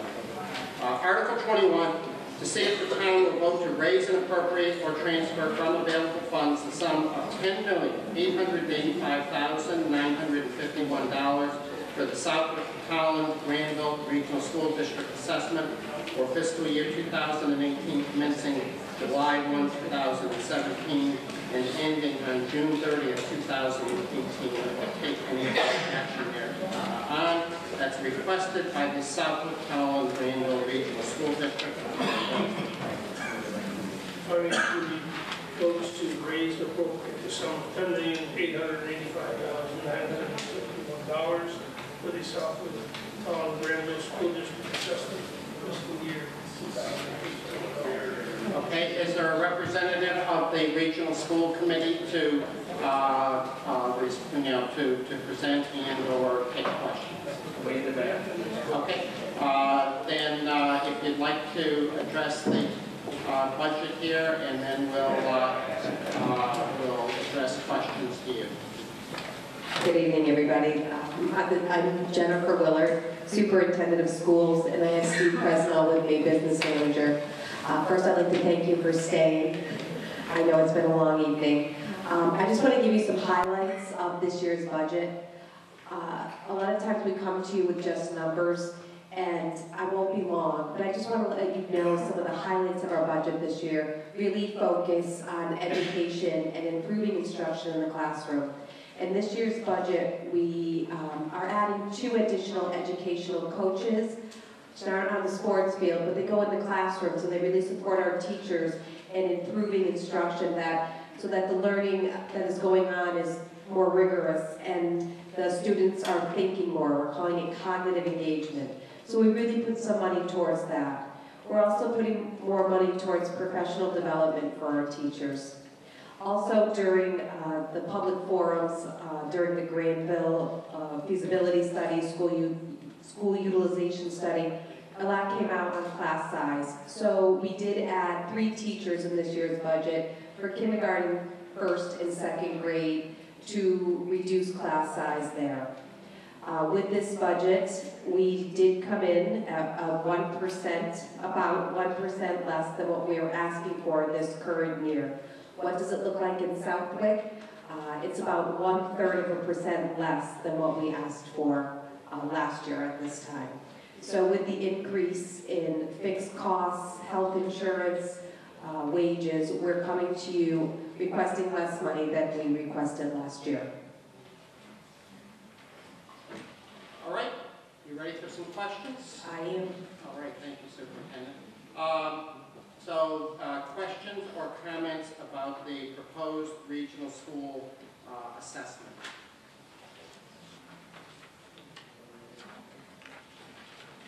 All right, seeing, okay, lady. I can bring it to you. If we can get the microphone over there. I'm Anthony, 247 Bonnie Road. I know that If you would hold the microphone a little closer, yeah, please. Okay, I know Granville wasn't very happy with something with the finances for the school budget. And could you address what Granville was dealing with and how Southwick is in relation to what Granville is complaining about? Granville, we closed Granville Village School this year due to a decline in enrollment. I think that's in the courts. Can you repeat the question, ma'am, so that she can, either of you? I think that Granville being closed right now is going through the court system. It is. We did receive a fact finding from the judge a week ago, and we will be going back to court on May 19th with remedies. So it's not completely closed yet. We are going forward with this budget with the closure of Granville Village School. Okay, other discussion on Article 21. Raise your hands real high if you wish to speak. Otherwise, I'm going to call the vote. Okay, lady down here, we can get the microphone back there.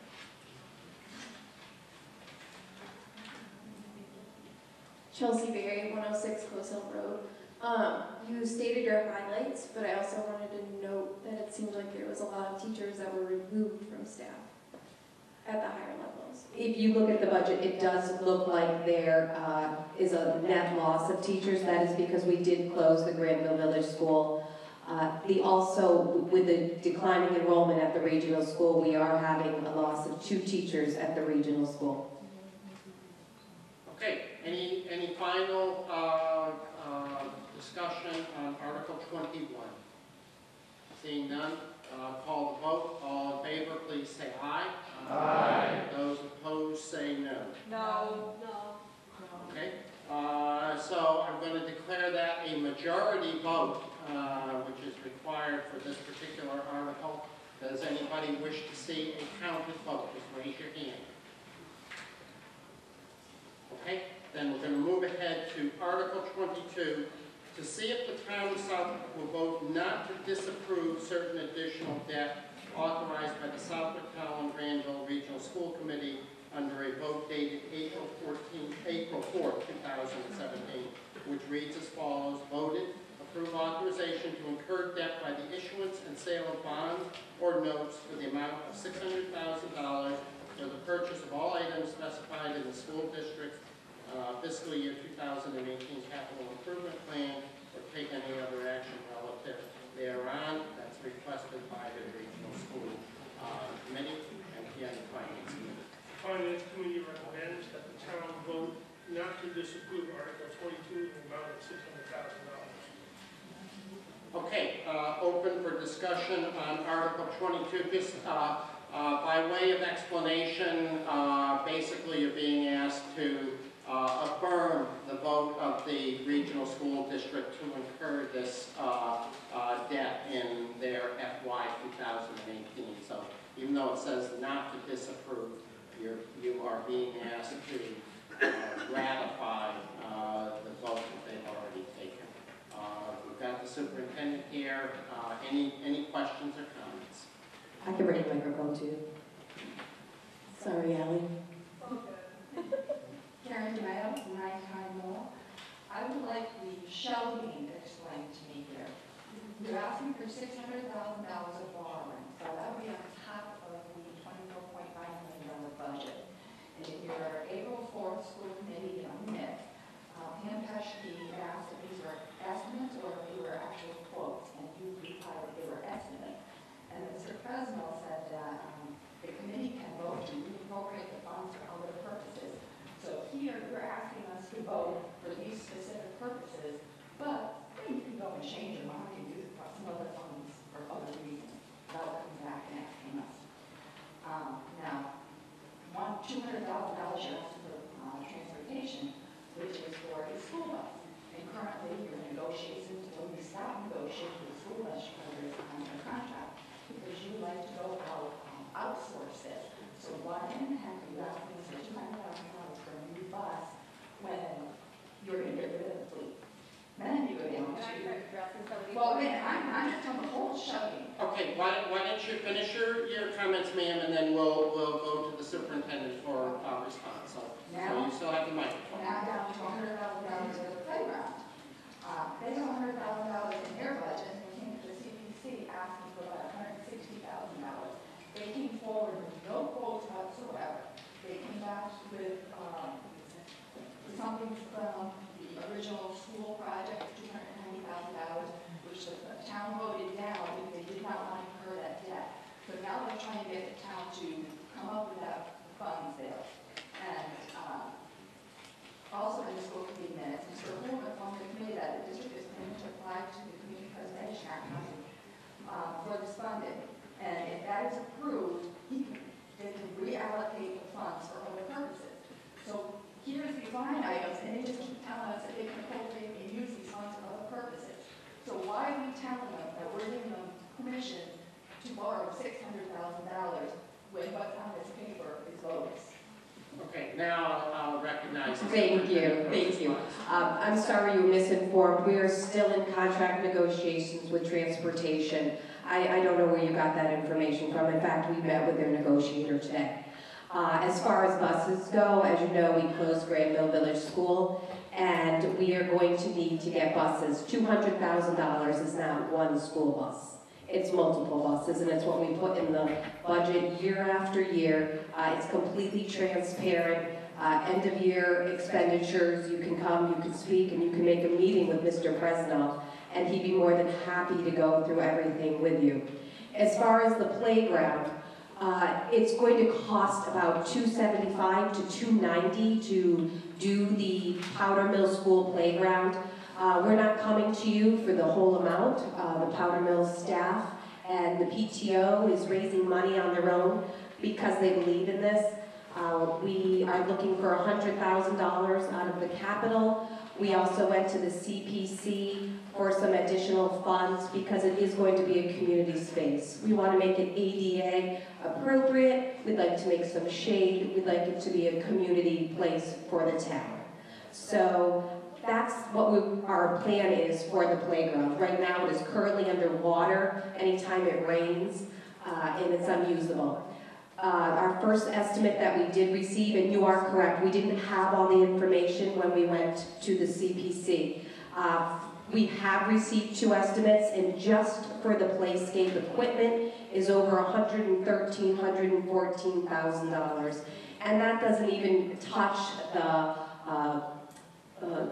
the surface that we have to put under it. Bark mulch is not the way to go anymore, especially when we're talking about ADA. It also doesn't talk about addressing the landscape for where the playscape needs to go, which is estimated at over just $100,000 alone. So this is a town project. It's not something the school can take on by themselves. The parents at our school are more than willing to do what they can. They have golf tournaments for it. I appreciate the conversations I've had with the members on the CPC, and we're doing what we can on our end to get you the information that you're looking for. Together we will make the Powder Mill Playscape a pretty fabulous place for the children in our town. I'm not quite sure, the shell game. I'm not quite sure about that. I will let Steve address it, but I know I've been here a year, and what we have spent on capital money has always been what is in the budget. We've spent it on technology, we have spent it on transportation, we have made some physical improvements to schools. I'm not quite sure what else people are suggesting that's being spent on, so I will turn this over to Steve. Stephen Presnell, Business Manager for Southwood Collin Granville Regional Schools. So this article is on authorizing the school committee, the school district to borrow $600,000 for the items identified in the capital improvement plan that was voted on by the committee back in early April. The committee does have a certain amount of discretion to move funds between these line items, but they would not add any additional new line items, or funds could not be spent for items not already identified on this plan. Okay, other discussion on Article 22. I'll allow a brief follow-up, ma'am.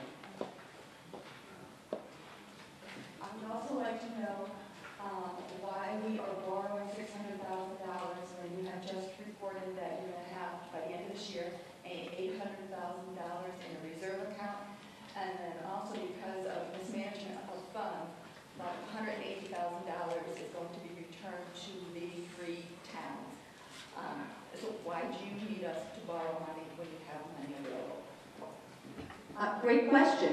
Every year, the town, when the school department brings their budget to you, you will see about $600,000 to $650,000 left in what we're requesting from the towns. It's actually great management of money.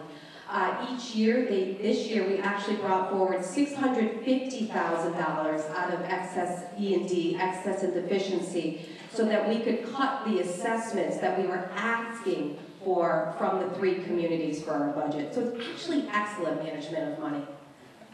Okay, other discussion on Article 22, and we're going to go to a vote. Anything else? Seeing none, I'm going to call the vote. It does require a 2/3 vote since it's authorization of debt. All in favor, please say aye. Aye. Those opposed, say no. No. We are going to do a counted vote, so if my counters would rise. So all in favor of Article 22, please raise your hands. Keep them there until counted.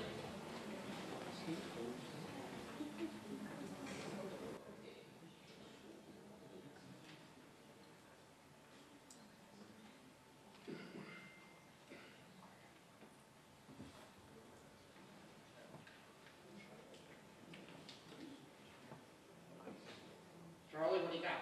17. 17. And Chris?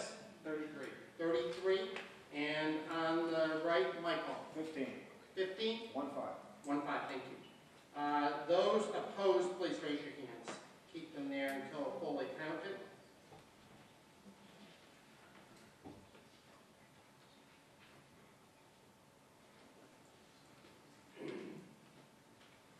Charlie, what do you got? Two. Center, Chris? 11. And on the right, Michael? 2.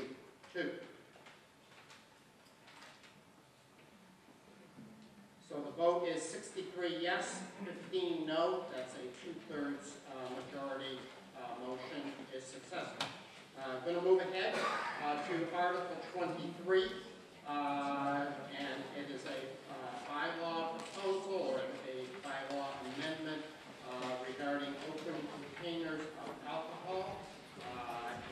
And it starts at the bottom of page 9, goes on top of 10, specifies prohibited acts, specifies violations and penalties, and that is requested by the police department and the select board. Do I have a motion?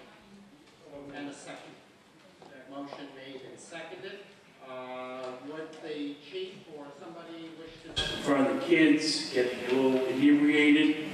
So we want to have a tool on our belt that will hopefully prevent this from happening in the future.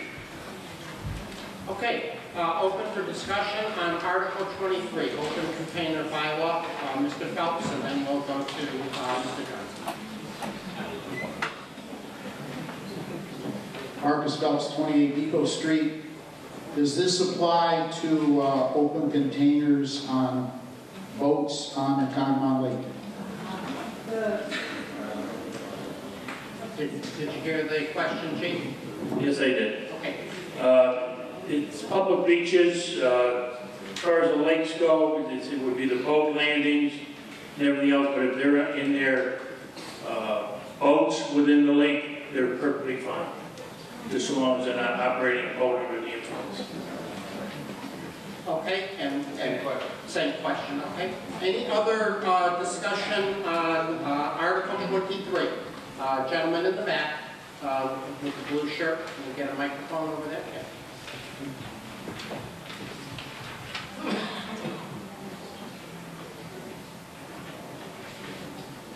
Dave Grill, South Long Yard. I understand the motivation, but is PI or disorderly conduct not sufficient to deal with someone who's inebriated?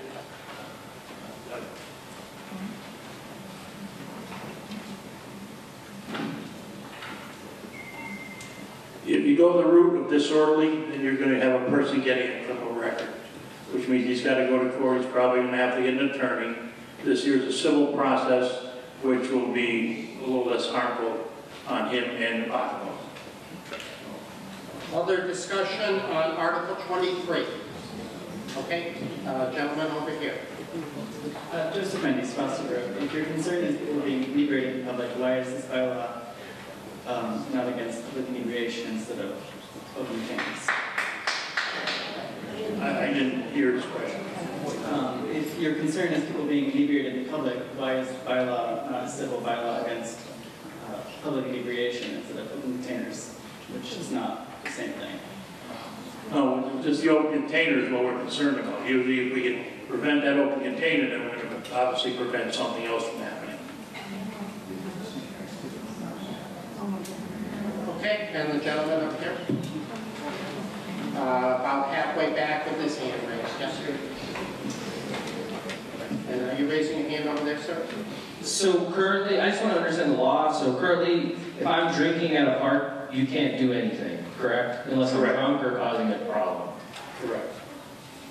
So if I'm causing a problem, there's something you can do or you can't do? Well, obviously, if you're causing a problem, we can arrest you for disorderly. I'm just concerned, I mean, $100 fine for a beer, like, I mean, that seems, is there like a warning process, or is it just a straight up fine immediately? There's no warning process, it's a straight fine. Okay. Okay, did I see a hand raised over here on the right? No, okay. Anybody else? Last call on Article 23. Okay, there is somebody. Yeah, Michael Smith, 75 Hillside Road. I commend the chief for his work on this, and I assume that he and all his police officers know their business, know their job, have been an experience, and we should support them. Okay. Thank you. Seeing no other hands raised, I'm going to call the vote. It requires a majority vote. All in favor of Article 23 as presented to you here, please say aye. Aye. And opposed, say no. No. Again, I'm going to count that. I'm quite certain we have a majority, but would the counters rise? And those in favor of Article 23, please raise your hands.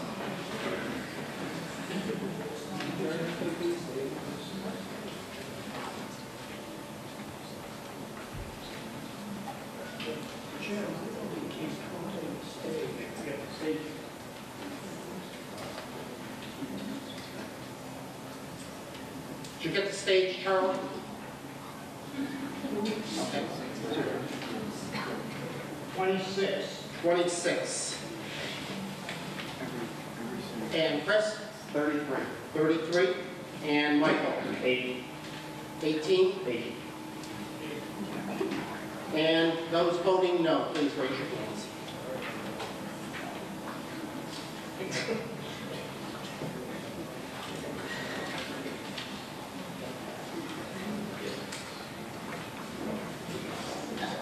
What do you got, Charlie? 2. 2. And Chris? 8. 8. And Michael? 9. 9. So that vote is 67 to 19. It is carried by a majority. So let's move ahead to Article 24, and the Select Board is going to withdraw this article, so I will permit a motion to postpone indefinitely. I'll make that motion. And do I have a second? Second. Okay. And do you want to offer a brief explanation or just go to a vote? I think we can go to a vote. Okay. So we're just going to take Article 24 off the warrant with no further discussion tonight. Motion made and seconded requires a simple majority to do so. All in favor, please say aye. Aye. And those opposed say no. And that's carried unanimously. So Article 25, common driveway moratorium deletion. To see if the town will vote to amend Chapter 185 Code of the Town of Southwick by deleting Section 185-23.3 in its entirety, and further that non-substantive changes to the numbering of this bylaw be made in order to make it consistent with the numbering format and sequencing of the Code of the Town of Southwick or any other action relative thereto. That's requested by the Planning Board. Where's the chair of the Planning Board? Thank you.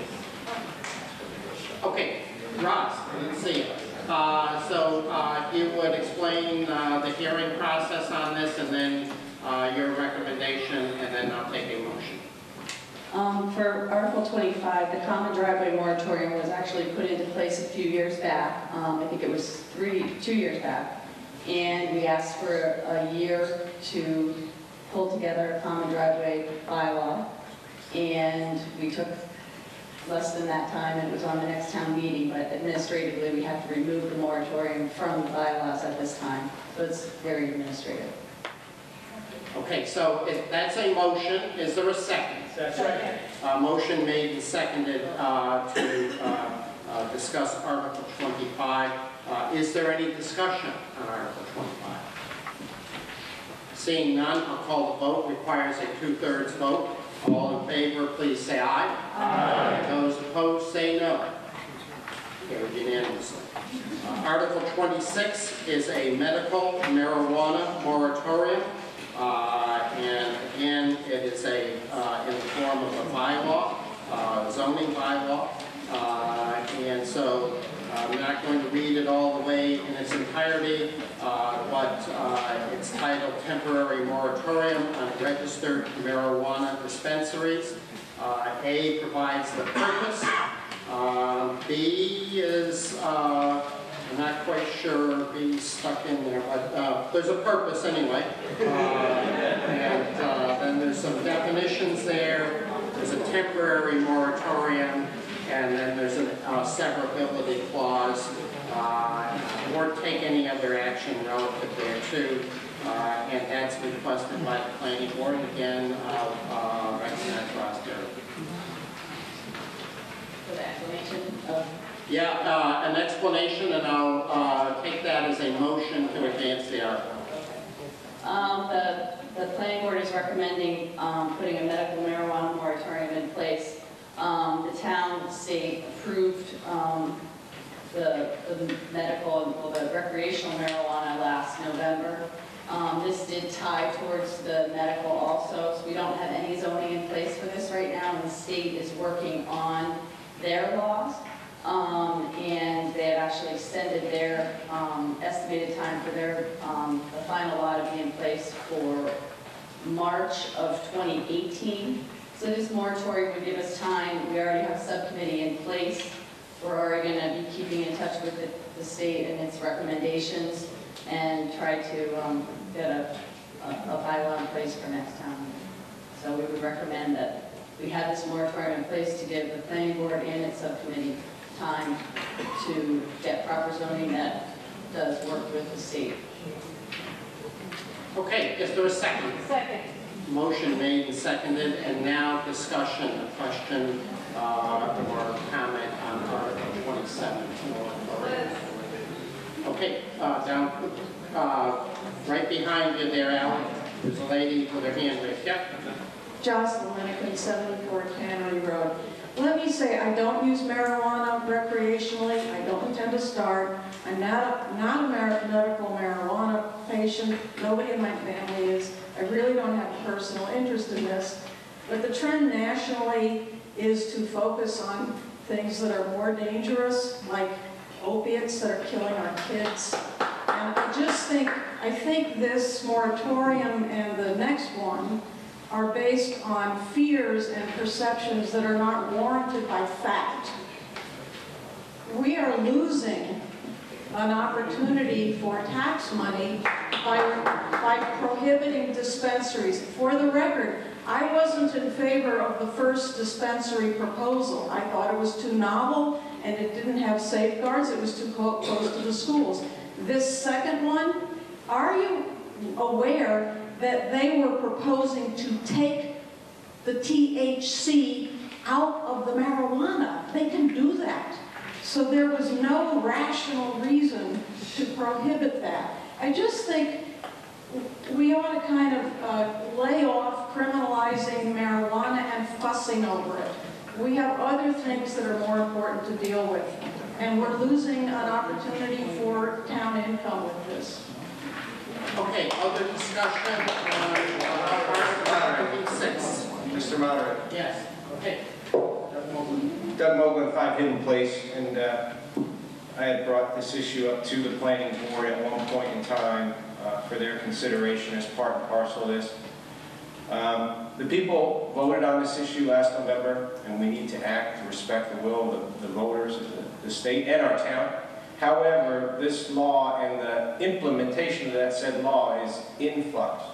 And so the reason for this moratorium is to give the town time to put forth zoning for the dispensaries and recreational if necessary, and to give the state time to promulgate the rules and regulations and laws that they are going to put forth around the citizen petition law that was passed in November.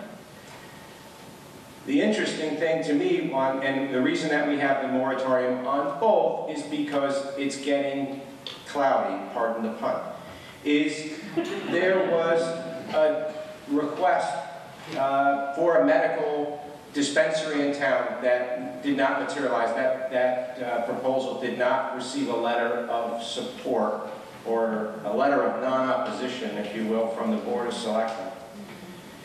When the citizen petition passed, the zoning portion of that petition stated that if you allowed medicinal in the zone, you could then not disallow recreational in the same zone. So, if we had allowed that medicinal prior to the ballot initiative in November, that would have been in your business zone, I believe it was right outside of Big Y. That business zone stretches up College Highway, straight through the downtown district. I don't know that that's the right answer. Let's give the planning board the 1 year they're asking for to formulate that zoning bylaw and come back to give the state time to promulgate their rules and regulations, give the planning board their time to set up their zoning, okay? And we can come back at the town meeting to decide on that proposed bylaw. Thank you. Okay, other discussion on Article 26. Gentlemen back here, get the microphone. You're right there. Hi, Ryan Keys, More Vining. I was actually at the planning board meeting, one of 2 residents in town that showed up. At the meeting, it was explained to me that their committee would be formed prior to this meeting. It never materialized. That's not it is materializing, it's just that there's changes in the boards of the planning board members. Yeah, we can't hear you, Ross, so let the gentleman finish, and then we'll give the microphone. Again, that just goes back to the whole, I mean, this meeting, I forget when it was. I feel like it was might have been January. I'm not sure. It was so long ago. But regardless, this is just a backdoor to not allowing the law in by creating a zoning law. I mean, it's like alcohol. I don't see what the issue is here. I understand that there needs to be a law, but a year seems like an excessively long time to not allow Southwick to get into the game. Okay, and I'm going to recognize Roz Terry, and then Ally, are you asking, are you a registered voter? Yeah. All right, then you'll get your chance, but Roz first, and then Ally.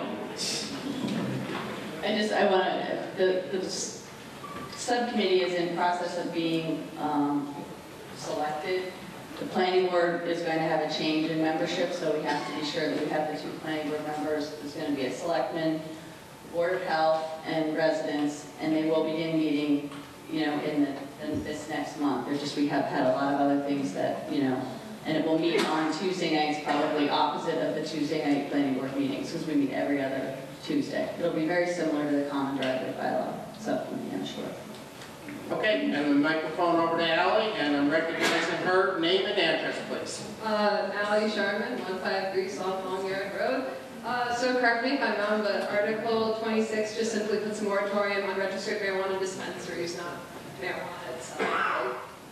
It's just the dispensaries for this particular article. Correct. And that you're getting a response that you are correct on that, Ally. Cool.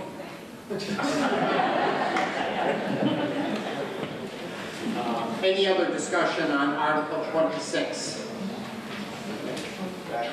Is there a hand back? I see, okay, gentleman in the back, if there's somebody.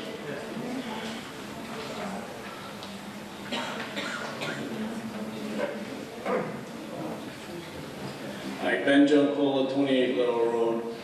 This is just a general comment. Everyone's entitled, obviously, to their opinion. I'm a veteran, and I'm an American Legion member, and the comment I would like to make about medical marijuana is in reference to other veterans, especially veterans coming back from the wars that we are fighting in the Middle East, and many of them have an awful lot of problems. 2 things that I understand to be true from studies that have been done across our country is that a lot of veterans who have been put on medical marijuana to help them deal with the issues and problems of the things that they dealt with overseas. 2 things resulted from their being put on the medical marijuana. One was it reduced the amount of opioid, let me use the word correctly, abuse. And the other one that reduced significantly was the number of suicides. A lot of veterans, including myself, believe that medical marijuana being used to treat these problems that the veterans have happened to them is significant, and it's reducing other problems which involve suicide and abuse. So I'm just asking people to think and carefully before they decide something that is beneficially medical and is trivialized into something that's extremely dangerous. It's a much different perspective to something that's extremely dangerous. But even within the veteran community, there's a lot of disagreement in it. But for those people that it has helped, and for those people that are advocating, I feel sincerely it is beneficial. And that's all I have to say.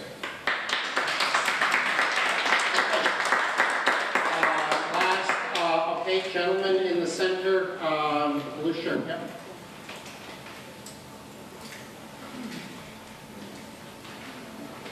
Dave Real, South Longyear. Just a practical question. What's the implication of moving before the state gives guidance next March? Would that be unneeded churn for, say, business owners who would open up a dispensary? I just worry about what that implication would be. Roz, do you wish to respond to that? Can you get a microphone over to her?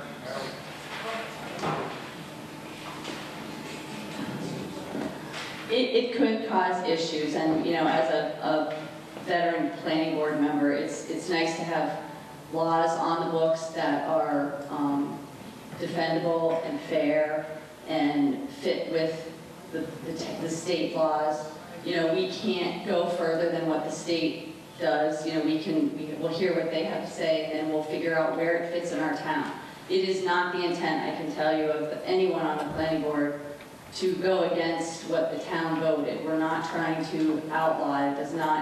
We just want to make sure that we know where, as planning board members, we're a volunteer planning board, and we just want to be able to have good guidance as to where the town would like to have these different facilities. Not that they're not going to be there.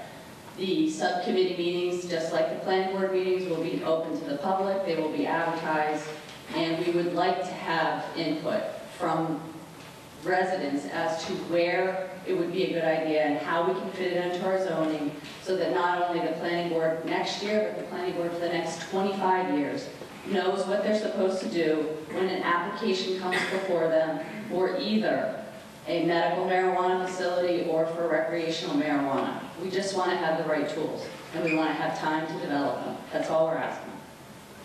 Okay, one more, and up in the back, and then we're going to vote on Article 26. Hi, Gina Patterson, Hunters Ridge Circle. I just have a quick question in terms of, I'm very sympathetic to the medical marijuana. Where are the closest dispensaries that you could potentially get medical marijuana?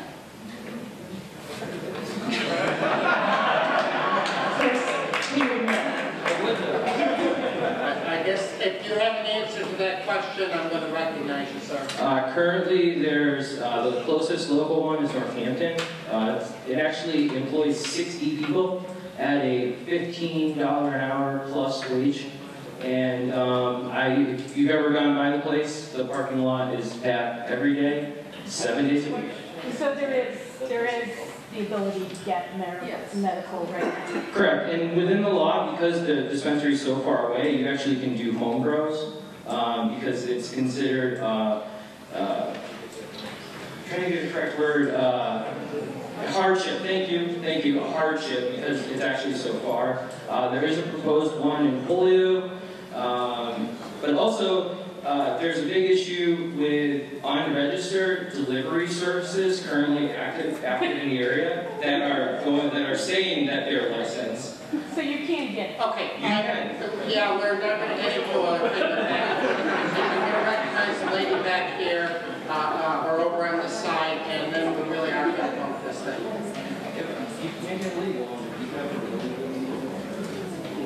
Deb DeBay, 30-year Coy Drive. Just these questions that are asked right now give me reason to say that we need to say no to this right now and allow this planning board to do their job. Yes, I want you to redirect on that.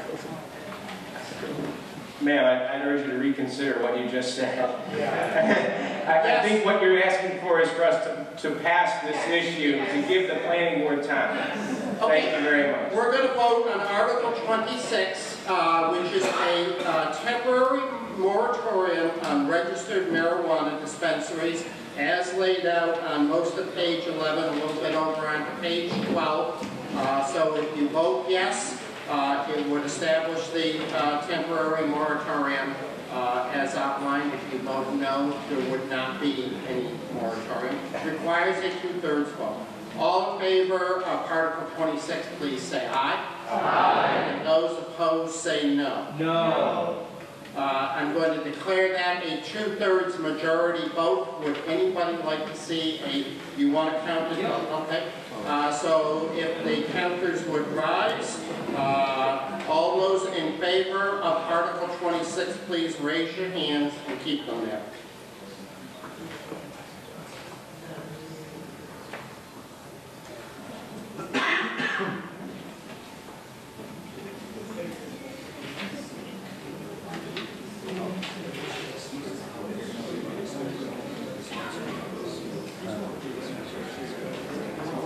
Charlie, did you get the stage?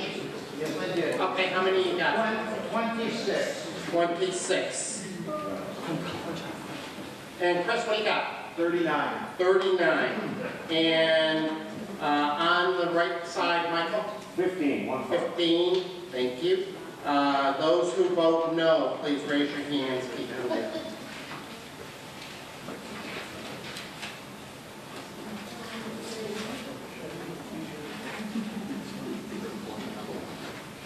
Charlie? 2. 2. And Chris? 4. 4. And Michael? 5. 5. It is passed by a 2/3 vote of 80 to 11. So with that, we move on to Article 27, which is a recreational marijuana moratorium. And again, I'm going to recognize Ross Terry to speak to that one, and I will take your recommendation as a motion. Ross Terry, Chairman of the Southwick Planning Board. I'd just like to make a motion for the same reasons the last time. This is this hand in hand. If we're going to do one, we need to do them together. They have to be able to work together. And do I hear a second? Second. Okay. Open for discussion on Article 27. And from the description, it's a mirror image to the medicinal marijuana moratorium. David.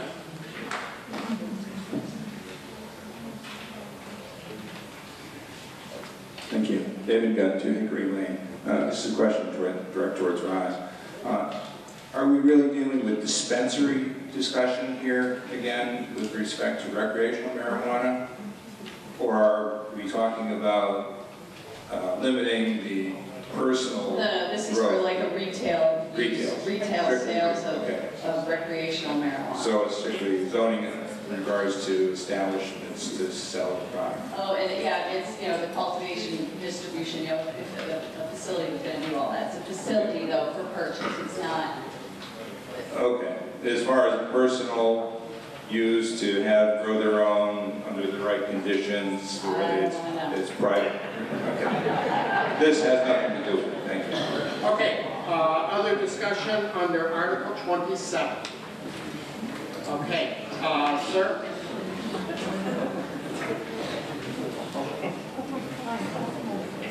I'd like to also say that there is the state's limiting this till next year already. So I don't really know why we would need a bylaw on the books when the state's already limited. Okay, any other discussion under Article 27? Seeing none, I'm going to call the vote again. It requires a 2/3 vote. All in favor of Article 27, please say aye. Aye. Those opposed, say no. No. That's carried by a 2/3 vote. Move on to Article 28. To see if the town will vote to authorize the Board of Selectmen to enter into a lease for all or a portion of the following properties. 1, 13 Liberty Lane, consisting of approximately 0.515 acres of land. The assessor's map and lot number is specified. Land off of Foster Road, consisting of approximately 31 acres of land, and again shown on the assessor's map and registry of deeds. For a term not to exceed 20 years, which shall include option periods, and further to authorize the select board to negotiate the terms of said lease subject to approval by town council and after compliance with Massachusetts general laws, chapter 30B, and any other relevant provisions of the general laws requested by the select board. Do I have a motion? And a second. Can we have a brief description of what's going on? Sure, Mr. Moderator. This article authorizes the select board to enter into a long-term lease for these town-owned open space parcels for the installation of a cellular tower.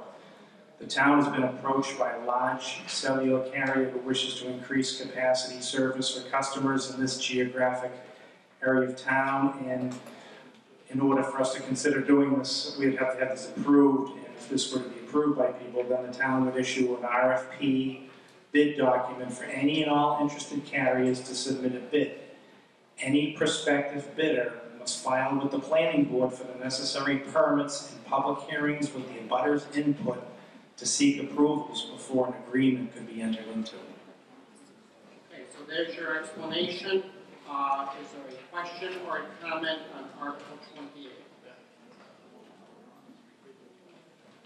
Okay, so you can pop up back here, so if we can get a microphone back there, please.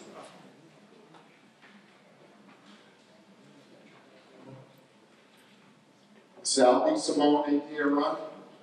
Where would the cell towers be, and what would the type of construction and size of the towers be compared to the aesthetics of the neighborhood?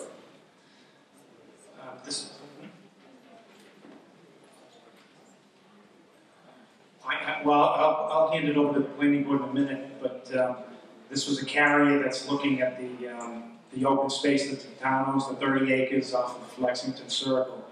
So for us to consider this, they already did balloon tests and they did propagation studies to make it worthwhile for the engineering, but they would have to, we'd have to do an RFP, they'd have to respond to it, then they'd have to file with the planning board to make sure that what they were proposing to do would fall within the guidelines of the wireless services overlay district that we have.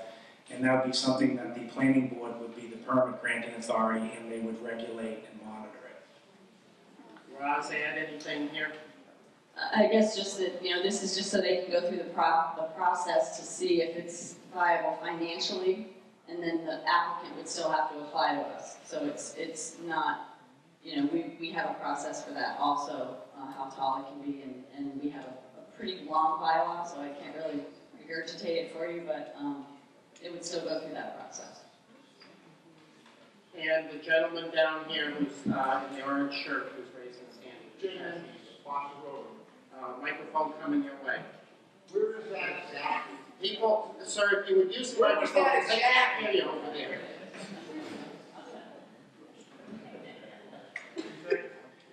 So if you turn down Liberty Lane before you get to where Deer Run starts, there's actually a path that goes in, and there's open space in the center there.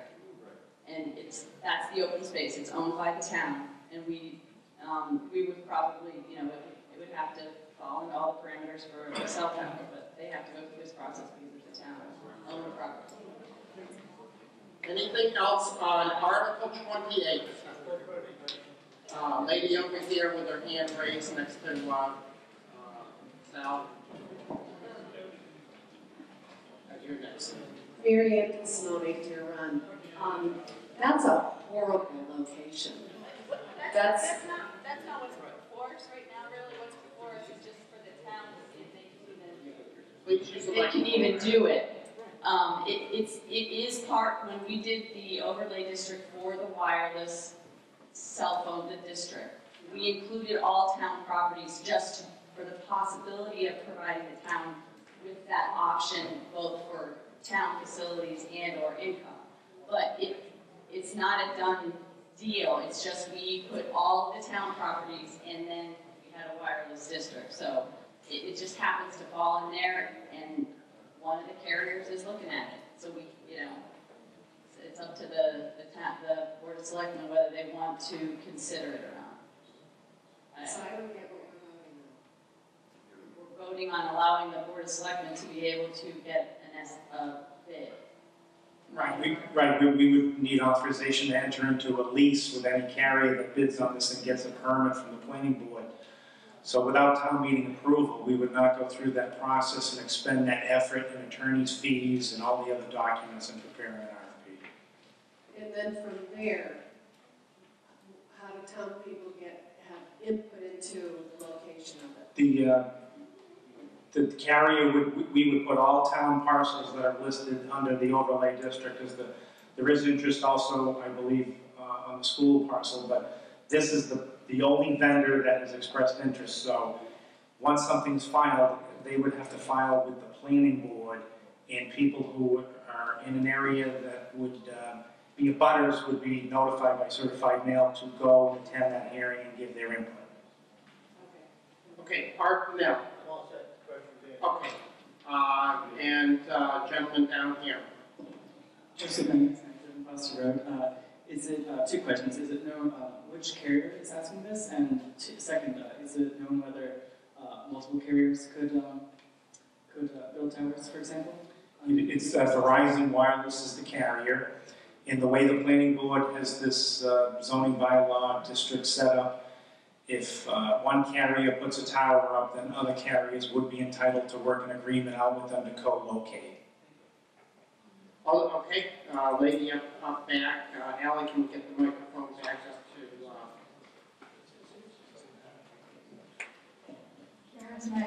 If you're saying that this can be done on any of the town-owned property, why did you specifically put in here 13 Liberty Lane and the land off of Foster Road? If the land off of Foster Road is right smack dab in the middle of a residential neighborhood of about 200 homes. The wireless carrier identified that geographical area of town as needing the improved cellular service. They came to us. But you just told Simone that this is going to be looked at all the property in Southwick, but you have two specific pieces of property listed here. So what is it? Is it these two specific properties, or is it the whole town? Because if it's the whole town that you're looking at to be able to lease, you need to reword this. Okay, Roz, for a response. And then I'll recognize you over here. I don't know if this helps at all, but when they do come before us for their application, they have to prove to us that they add a significant amount of coverage. So they can't just come and say, you know, we want to put one over here and one over here. We have denied cell tower applications in the past because they have not fallen within the bylaw and added adequate, you know, more coverage.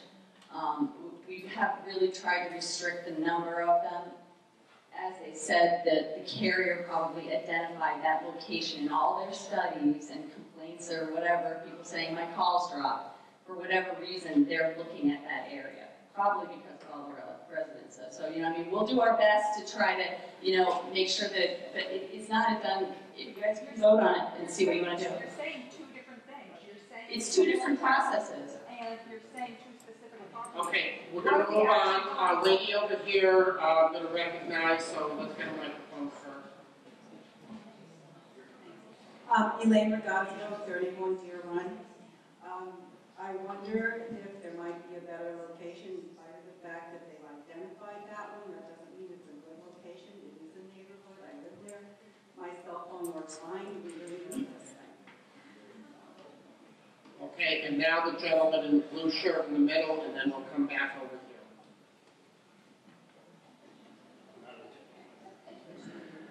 I think there might be a little confusion. If I understand it correctly, you guys put on a map the places in the town that were available, and then the cellular company said those two interest me. Is that what's happened here? So it's not, we're not trying to be misled. They just identified to the cellular carriers these sites are available, and the cellular carriers said these two are appealing to us. And so that's, is that correct, is why you look at these two leases? Exactly. And it just to clarify a little bit, these two are contiguous parcels. The reason why there's two is because there's access to the larger piece. One piece is only 0.13 acres or something extremely small to get access to it. And you're exactly right as to all the property that's available. This was one that was targeted. makes sense that the cell towers need to be where the congestion is. It would be great if we put them in the middle of nowhere, don't live. So I understand the need. Okay, Mr. Wall. John Wally, Foster Road. We need better service on Foster Road, and I'd like to move the question. I'm not even going to take a vote. I think we adequately discussed the article here. Requires a majority vote. So all in favor of Article 28, please say aye. Aye. And those opposed say no. No. That's carried by a majority, a strong majority. But I do recognize the dissension there. But that brings us to the end of the warrant. We have two other items of business here before you pack up and leave. Again, I want to thank the high school folks for helping us out with microphones. They got a good workout here tonight. Thank you to them.